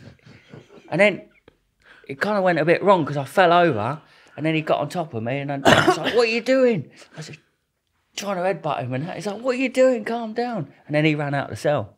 And that was it. So I didn't really do, But There was no repercussions of that move. No, he just thought, what was all that about? Some Wally coming in doing that. Yeah. So, yeah. But, it was my little victory, though. It's like, just done ya. Did you ever see any juggins in there? Yeah. But I did see one that was quite funny. Because he didn't boil the kettle enough. Sorry. So, they're not funny at all. I know, but he warm watered him. so he just turned around, what was that? And he was just started standing there with his jug. Because you have to hold the button down to do it, because otherwise it's just warm water, and you'll just go like that. Someone will go, right. Cheers for the shower. yeah. I see. I see a couple of them, but yeah. Any horrific ones? Yeah, but he got the wrong person. Because he chucked it over the landing, and it was actually one of my mate's jacket. It went all. Oh, that was bad actually, because that went all that down. I could see it. Did it have the sugar in it? Yeah, that was that. Luckily, it didn't go on his face, but it went all down here. Yeah, and he was just standing in the wrong bloody place. That's the thing. Like, the thing is with Elmley is it's quite because you get such a mixture of people. Like, it can be and then very dangerous. We had a guy in there. My mate Paddy said, that guy over there, just don't make eye contact with him, because he'll be shouting all night, and then he'll be whizzing out his cell, and then he just run around all the time. And I remember the screw come up to him when he sat on the pool table, and he was like, "Why don't you write down how you're feeling?" Gave him a pen, and he just looked at him dead in the eye and just stabbed it in his head like that, and just dragged it down like that. He didn't stay on the wing for long, but he could have he could have seriously. He was in the wrong bloody unit. So yeah. Or I tell you what, there was a geezer in there called Rambo. He was quite funny, but he kicked off in the chapel once because he thought the screw was called him a dickhead, but he didn't. He was just going, yeah. He was like, "Call me a dickhead." Anyway, I was down the. When you see the doctor, so I had a bit of a cold, so I went to see the doctor. And you get like 30 people in a holding cell. Rambo's in there, isn't he, with a tank top. He was like a big unit, but he talks like this. "You right? How you doing? You right?" So, and then I'm like, so the people started disappearing, and Rambo's in there, and he's staring at me the whole time. I'm like, and then the last person's gone. It's just me and Rambo. But he's getting kicked out. He's going to the seg. So they're waiting for, and he keeps going up, knocking on the door. "Miss, I want to go back to my cell, please." She's like, don't worry. So he knows what's coming, and then I'm sitting there like that. And then he's wearing a pair of shorts and a vest. And he's just come up and sat next to me and goes, "Do I look silly in these shorts?" I went, "No, you look all right, mate, you know." Because "Don't look now, but how many screws are coming in?" I went, "There's 3, 2, and another 2. He went, "Right, I'll take the first 3, you take the other lot." And I just went up and went, "Miss, I'll go back now, please." But yeah, it was really funny. I really liked it. But like, yeah, it's like we're all sat in the chapel. And then like he's come in and. I think it was Christmas. You go, "All right, boys, yeah, it was shaking all right. All right, boy, I'm going to get a programme." And you get them off the screws. And the screw was just joking to his mate and go, "Oh, you dickhead." He goes, "What?" He goes, "No, sorry, what was that, Rambo?" He goes, "Well, he's just called me a dickhead." He was like, no, he wasn't talking to you, Ram. And he was just about to go mental. He's like, "Oh, well, that's all right then." But yeah, you get some characters in there. I got a job in a library. So that was an ideal place for me because I read a lot of non-fiction crime books. So yeah, and I was always doing courses. Is that how you found Hard Time? Was it in the library? My mate Ginger Jamie lent me that. Okay. So yeah, and then I bought all 3 when I got out. Oh wow. So yeah, it's weird, isn't it, that he just said, read that, and now here we are. Yeah. Yeah. So that was really, honestly, it really did. But you know, in times when you're just feeling low and then, no offense, but your situation was like, God, I'm glad I ain't, you know. So yeah, and then, you know, just it is what you make of it. My brother. Were you in the same prison the whole? Because you got sentenced No, to 8. You served. Yeah. So no, I got sent. I actually got sentenced to 3 years in the end. 3 So I years. got it Yeah, down because to they 3. reduced it. Yeah. So I went to Rochester. Yeah. Still got. I carried on working in a library there, which was good. And how different was Rochester? It was alright. Down in there's a lot of like London gangs because they're in county lines in Kent and stuff like that. So there was a lot of that, but I didn't mind it really. So much drugs in the. Yeah, because it all comes over the wall. You see. Was it what sort of drugs? Oh, Weed, all spice? sorts of Do stuff. you see people wigging out on spice? Yeah. Oh yeah. And do you know the weird thing is, in Elmley they were smoking Buscopan, and it really fucked people up. Because people were like screaming like girls and that. These two brothers smoked some Buscopan. What's Buscopan? Buscopan? You know, like up for IBS. What? Yeah, they Irritable bowel syndrome, right? yeah, and they were, I don't know what they were doing with it, but they were crushing it up and then smoking it, and then they were getting absolute. It was even these 2 brothers were smoking Buscopan apparently when they were banged up. Decided they wanted to go out, so got dressed up, ready to go out clubbing, and then had a tear up because about who was paying for the taxi. Yeah. It was like there. And do you know what the funny thing is? The moment someone discovered that you could crush up Buscopan and smoke it, suddenly everyone had IBS. They were fucking giving them to people, like fucking. They were like they were getting packs of them. Just everyone was nuts for weeks until they banned it. Yeah, I know. Yeah. I'd never heard that one. Yeah, I know, All the yeah. prison stories I've heard. Yeah, Like, Buscopan, yeah. Buscopan. Yeah. So, I don't know who discovered it. My mate Darren, that unit, he was massive. Like, and he smoked it and just went over like. yeah. Wow. They banned it pretty quickly then. Yeah, they did. They figured it out. Yeah, because they were giving it out like candy. Just basically giving people free drugs. Yeah. What about self-harm, suicide? Yeah, do you know what?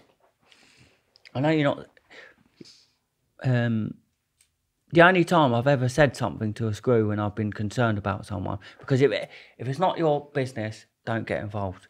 But there was a young 17-year-old on the wing, and I felt really bad for him. His cellmates were bullying him. No, he wasn't 17. Sorry, he was like, but he looked really young. And they were telling him that he had to hang himself and stuff like that. And he was just really struggling. He wouldn't come out of his cell. So as I was walking past one, I just said, "Can you just keep an eye on Thingy for me?" Like, because that's all I can do. But yeah, I just felt like, yeah, and he was, yeah. Do you know why they were bullying him? Just people do it because they're bored. Yeah, I know. And they were just like all night to him, to hang himself, and he'd go and sit in the toilet, and it wasn't very nice for him really. First time, and yeah. And the screws, did they do anything? Well, hopefully, but that's all I can do is say, look, just, Of course. you know. So. Anyone dying there while you were there? Yeah, one guy that I was on a course with actually. It's really sad. And actually, it's a bad way to come out, like to go in and never come out, and to be out in a body bag, because we were on Soch, and they closed their spur down, but we could. It was so undignified. They just carried him out in a black bag. How did he die? OD'd. Yeah. On what? Pre-gabs, I think, and stuff. But yeah, and then just that was it. Clean up his cell, next one in. Someone else? Yeah. Bad though, isn't it? I felt really like no one should have that. You know, he was all right when we were on the court. He was quite a funny bloke. But yeah, he's just too much. Did you get any more fights in prison?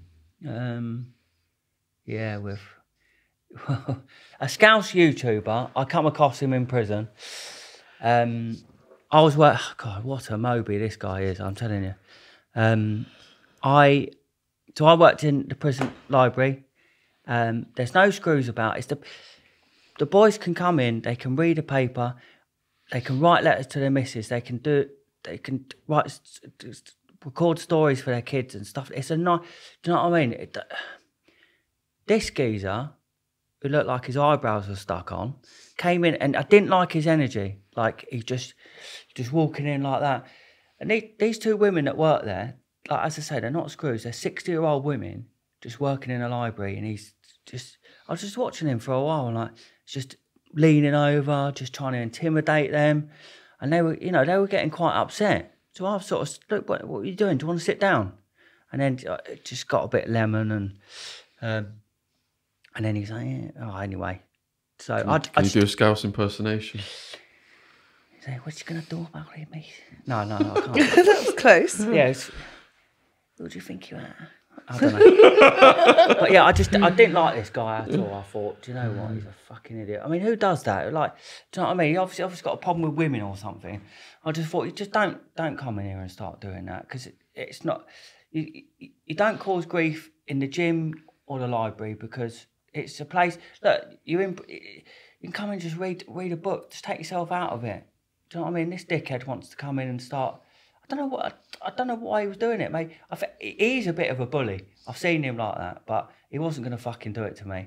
And then so there was Macmillan Cake Day, and some of the boys had made some cakes, and so I went down to the gym to buy a few, and when I come out, there's Scouse again walking down the road like that, and he's knocked one of the cakes out of my hand, and it was one of them fucking cornflake ones. Like, do you know what I mean? Oh, they're the best. I'll never be able to.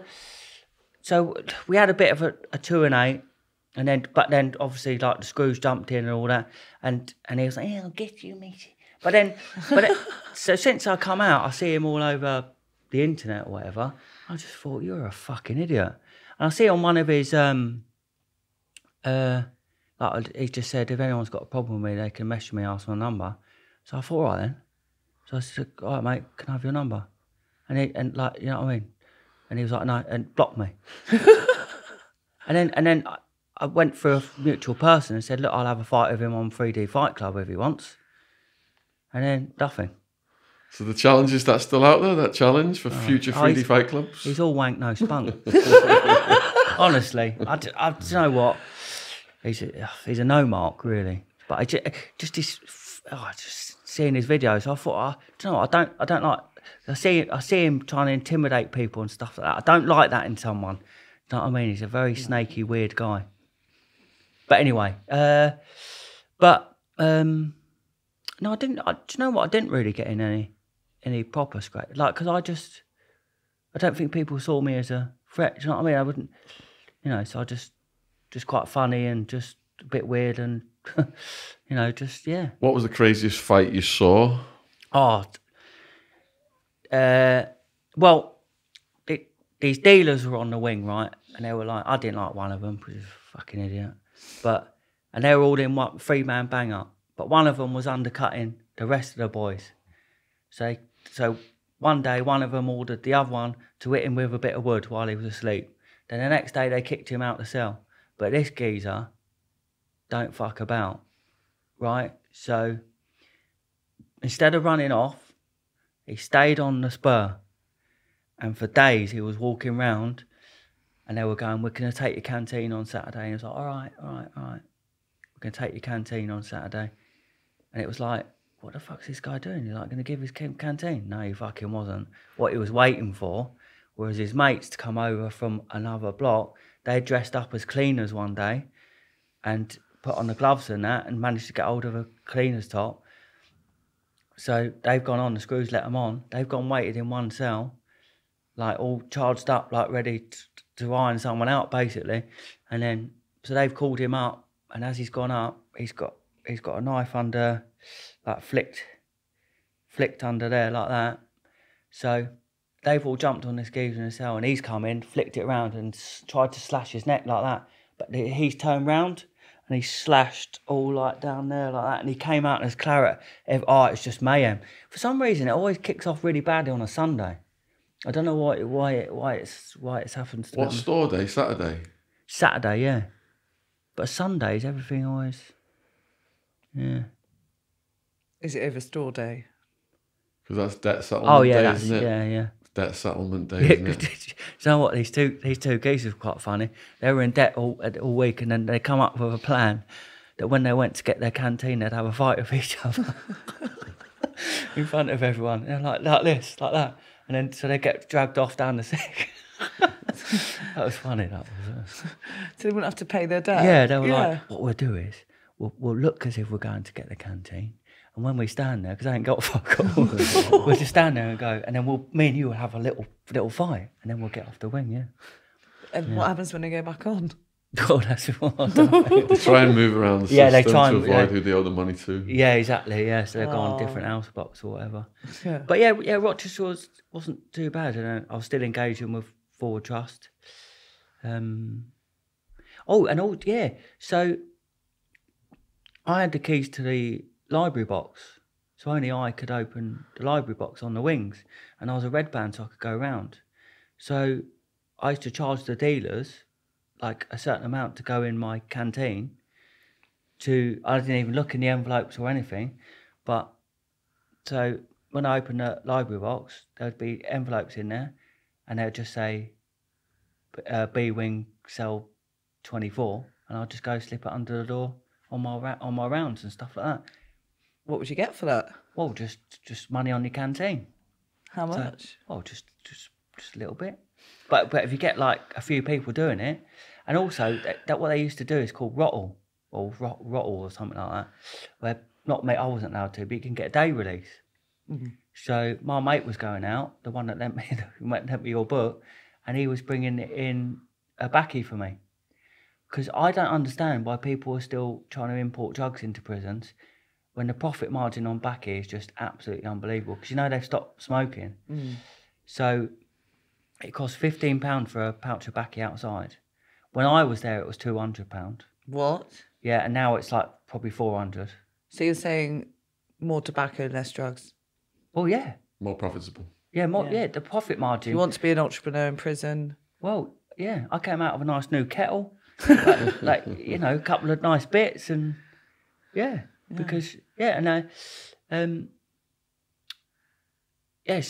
so we were bringing in 3 ounces at a time, and my old cocaine dealer from back in the day lived in the cell next to me, and he had a lot of lollies. I just sold it straight on. So all I did was go like that, and then £600 on our canteen sheet.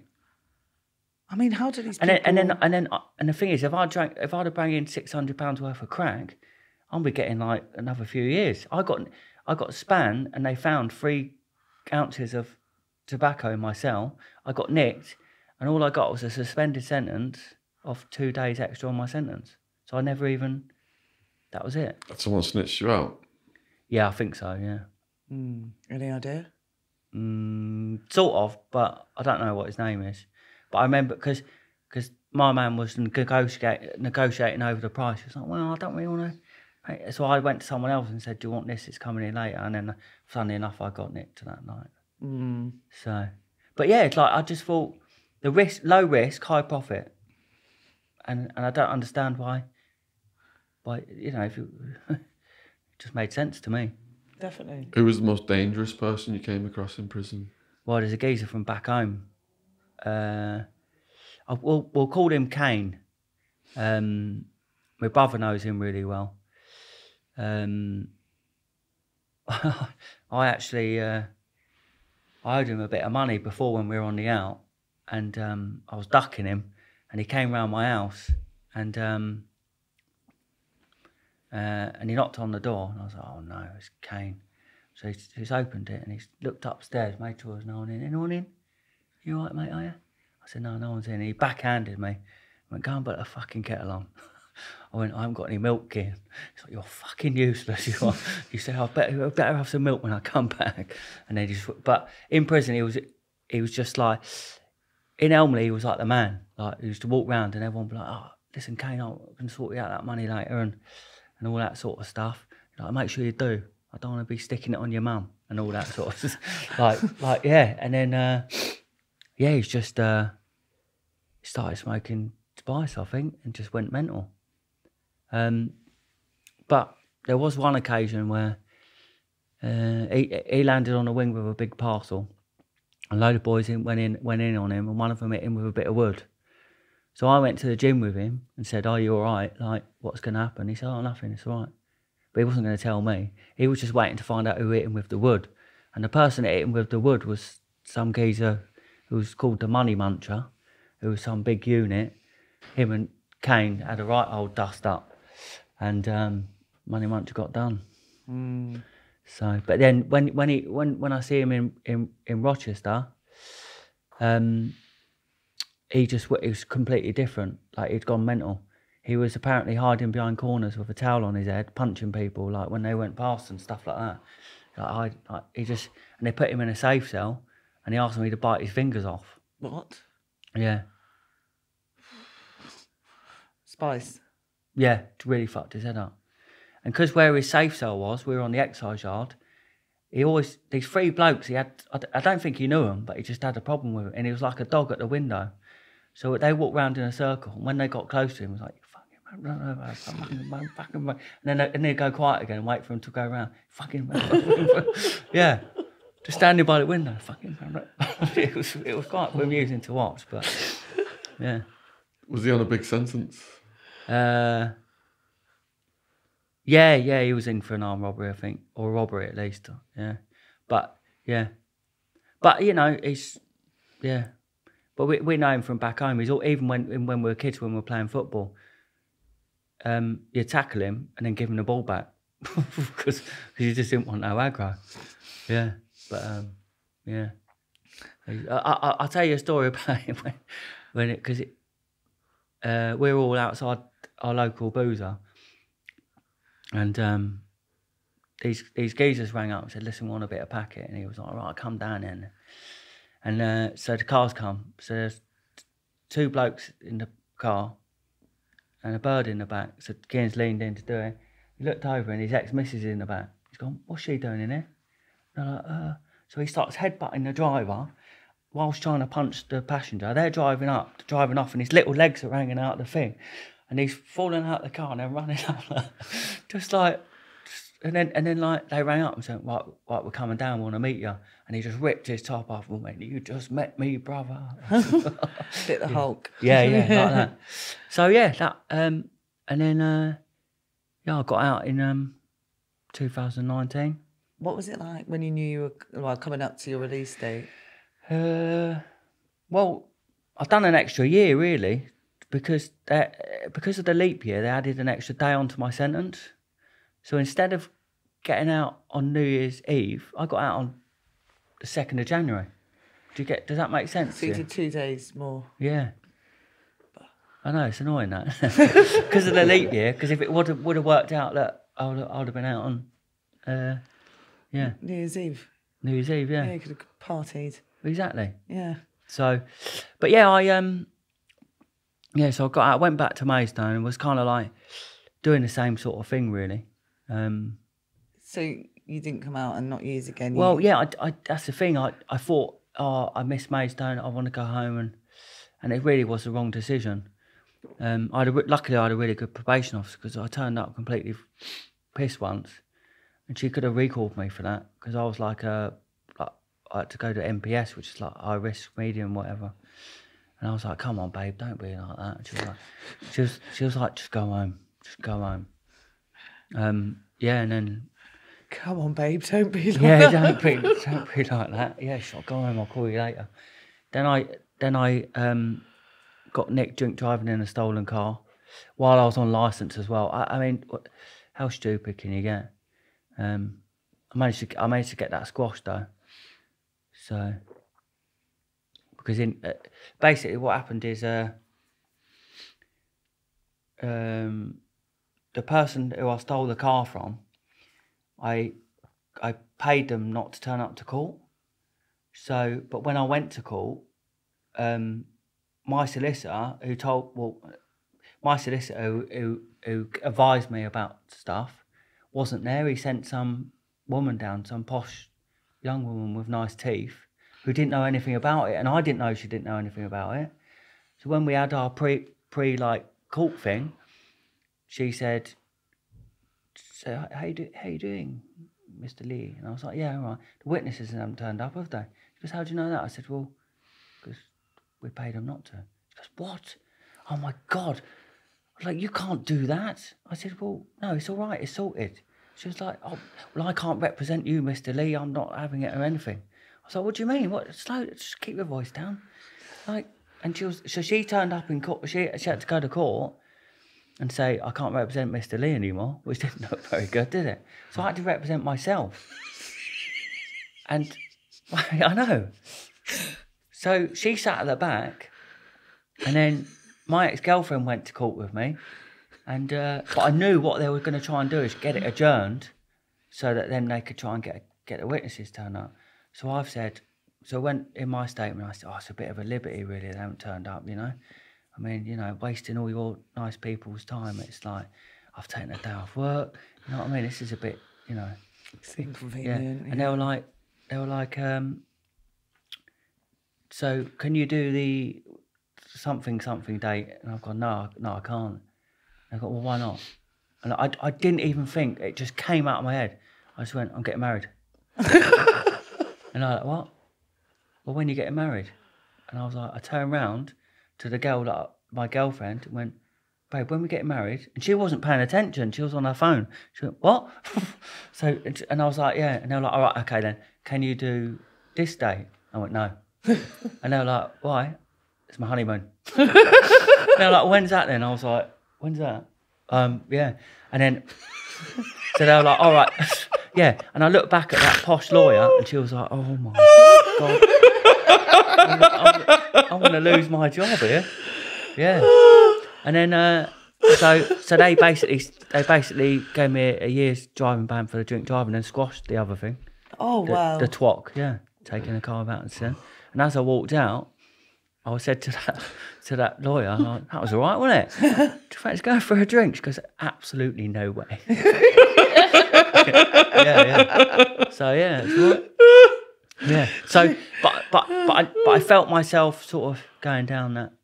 So probation, we agreed that I would go to Hull and go to rehab, which was probably the best decision of my life, and it was run by the Ford Trust.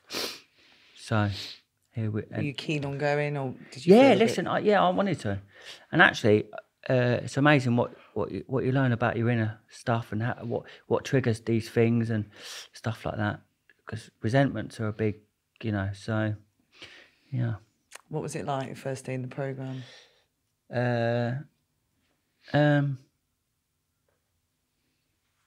It was all. It was so it's residential, so it was all right. I've always struggled, like, yeah. So obviously doing the life story, I decided that that I was gonna give it my all and not let anything. So yeah, I said my life story. Went to a few meetings which I found interesting. Yeah, just got on with it, really, I suppose. Met some amazing people. Some, unfortunately, aren't still in the programme, but others are. And actually, in Hull, I only know people that are in recovery. I only associate with people that are in, or, you know, so it's amazing. Is that because if you hang around people who are still involved with drugs, you might find yourself slipping back into that No, not at lifestyle? all. It's because that's the only people I know, because I've come up there with a fresh start, and I'm not, you know. So it's brilliant. Like when we had art therapy, and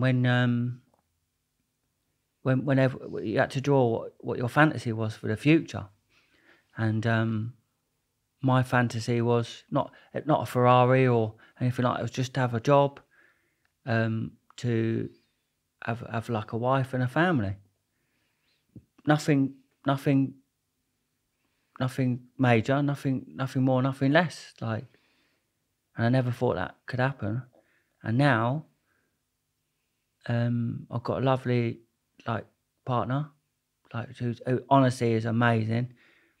I still have, like, I come out of, like, we're going to counselling together because my mental health is a bit, it's hard for her to understand. So for someone else to put it in perspective, like, I mean, about like having thoughts like jumping out of a window, like through the window and stuff like that, and just saying stupid things as well. Like, I just can't help it. I go into like child mode. Like, we were in Superdrug one day, and I was just standing there while she was looking at some makeup or something, and it was packed full of women, and the woman come up to me and said, "Do you need any help, sir?" And I said, "Oh no, I don't, but that lady over there needs some Vagisil." I know. That's the first time I've ever seen her go bright red, and she marched me out the shop. So it's just, I can't help it. I don't. That's strong. I know, yeah. I do love her. It's not like, yeah. So this podcast, some of our podcasts are very dark, but this one has got a lovely romantic ending as we introduce Savannah to you. Yeah, I'm Savannah. Yeah. So you were telling us before we took a little break. Yeah. So this Savannah's my partner, and I can honestly say that I feel happy and content with, you know, with life, and I never thought I could be. I feel I still, you know, some, like, my impulsive, I just can't help it sometimes. Like, I think we went on a day trip with the rehab in November, like, to the beach, and I just stripped off and ran in the North Sea. Like, it was bloody freezing, like, and then they were like, "You're going to get," and I didn't have a towel, and everyone was like, "Why'd you?" I can't, I don't know. It's like and obviously, like, I'm sorry for embarrassing you about the Vagisil. It wasn't, you know, it's just, yeah, but Savannah's so, she's just understanding, and like, when I get all like, ooh, she's like, just nothing, it's all right, we're all right, and we're going on holiday to Italy, and because before I got this new job, so I work shifts, 12-hour shifts, sometimes nights and days, working for a renewable energy company. But before that, because of my criminal record and stuff, I couldn't get a voluntary job. We tried to volunteer at Christmas in a homeless shelter. Couldn't do that. I applied for McDonald's. And I was just a bit kind of, because do you know what? I owe a lot to Paul Stansby, because I'd done a podcast with him because I was doing painting here and there, sort of thing. And I said, "I'm all right, Paul, I'm all right. You know, as long as I'm not going backwards, you know, not using Colombian naughty talk anymore, or committing crime, or behaving in a certain way, borrowing money and stuff like that." He said, "It's all right to not go backwards. It's all right to be standing still, but just make sure you don't get planted." So since I met that amazing guy one day, since then, I've really tried to enhance my life. We've got a flat, haven't we? And it's all pink, obviously. All pink, of course. Yeah, she's even painted the fridge pink. We've got 2 guinea pigs called Barbie and Miley. I didn't name them, but yeah, but it's all right. And they're like, and we're just, do you know what? The best thing for me is working from 6 till 6, coming home, cooking chicken fajitas or something, or Savannah's a vegetarian, so I get her a meat substitute. But then just watch the soaps, go to bed early, wake up and do it all. It's just fantastic. And I just feel so brilliant. And the amount of stuff that I learnt at rehab about myself, and that's why I said at the start about the childhood, because it used to sort of shape even the way I walked. But I've these resentments like I had towards my mum, and obviously I still got some, but I've managed to make peace with that. You know, learned a lot. I did actually. I owe a lot to that rehab because I left because my license conditions were that I had to stay at the rehab, but I left and then got recalled. So I actually ended up in Hull prison during COVID, when COVID first hit. And then, so it was 23 and a half hour banger, which was quite intense. So one day you were allowed a shower. The other day you were allowed to exercise for half an hour. And I'd done 4 months. I finished my licence there because then I could go back to the rehab and finish what I started. And it was just that 4 months was longer than the whole sentence I'd just done before for the armed robbery. So. Did you have your own cell or were you locked up with? No, I locked up with someone, yeah. Just one? It's 2, yeah. How long did you get along with that person? That would be a nightmare, wouldn't it? I know. 23 hours. One of them, he was like, he's a bit of a fucking weirdo. Like, in the mornings, I like to have the music channel on. I'm not saying I dictate the TV or anything like that, but it's nice to have a bit of, just centre yourself sort of thing. But he watches all these cartoons and that. Oh. I know. And then, so one day I got up extra early and put the music channel on, and he's like, and then you have in-cell phones. So he's gotten on the phone to his mate and going, yeah, he's got the music channel on again, kid. I'm like, I can hear you. Like, that'll be getting turned off in a minute, mate. I'm like, no, it won't. And then so he come off, went to turn it over, and I got up and turned it over again, and he just went huffing and started colouring in his book. I thought, you idiot, you know what I mean? Yeah. First cartoons and colouring. Yeah, just, and I could hear him. He's probably angrily colouring in. What was his favourite cartoon? Oh, I don't know, he watches all sorts. It's a bit nonsense, really. Mind you, I do like SpongeBob. SpongeBob SquarePants. Yeah. That's actually aimed for adults, though. Yeah, exactly. It's got adult humour. He watches it every Saturday morning at 10 o'clock. Yeah. I think Patrick's brilliant. He is, isn't he? Yeah. Oh, I'm not the only one, glad. Yeah, exactly. So but when I came out, re-engaged in the programme and got my own place in Hull.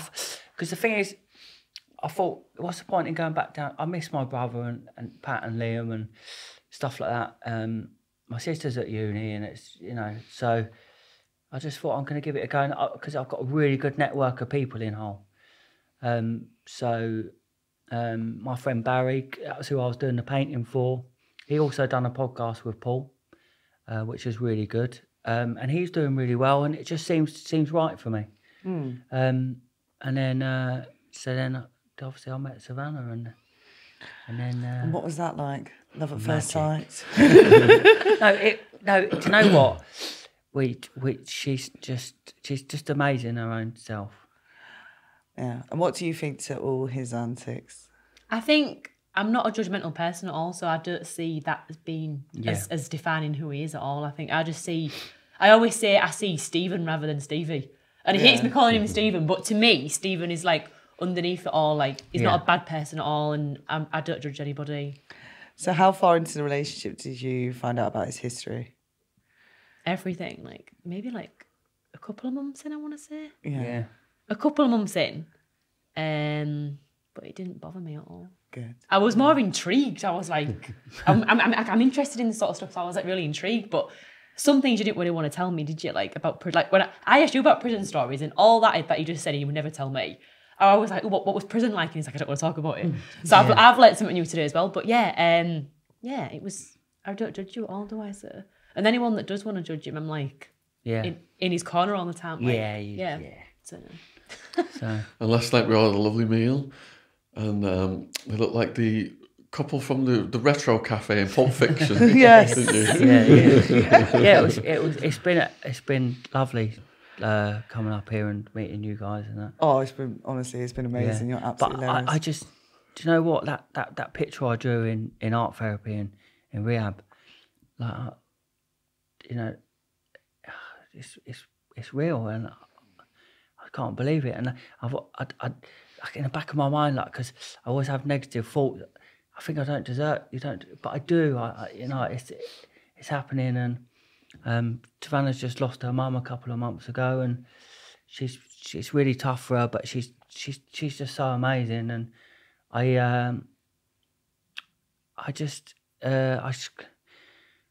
don't know. I'm lost for words. I've never felt like I wanted to change wholly for someone, and before, and I really do love her, and so yeah. It's like you've gone through all that, and earlier on you said, you know, you drew down what you wanted. Yeah. You know, a good woman, family, and you're not grasping like everyone else is grasping. In yoga, it teaches you non-attachment. Yeah. It sounds like you've detached. You've got what you want, and you're happy with that. Where everyone else is anxious because they've got to get this, got to get that. They put all this pressure on themselves. Yeah. But you finally, after going through some harrowing experiences, just got to such a good place. Yeah. Because I'm just grateful, you know, for what I've got, and it's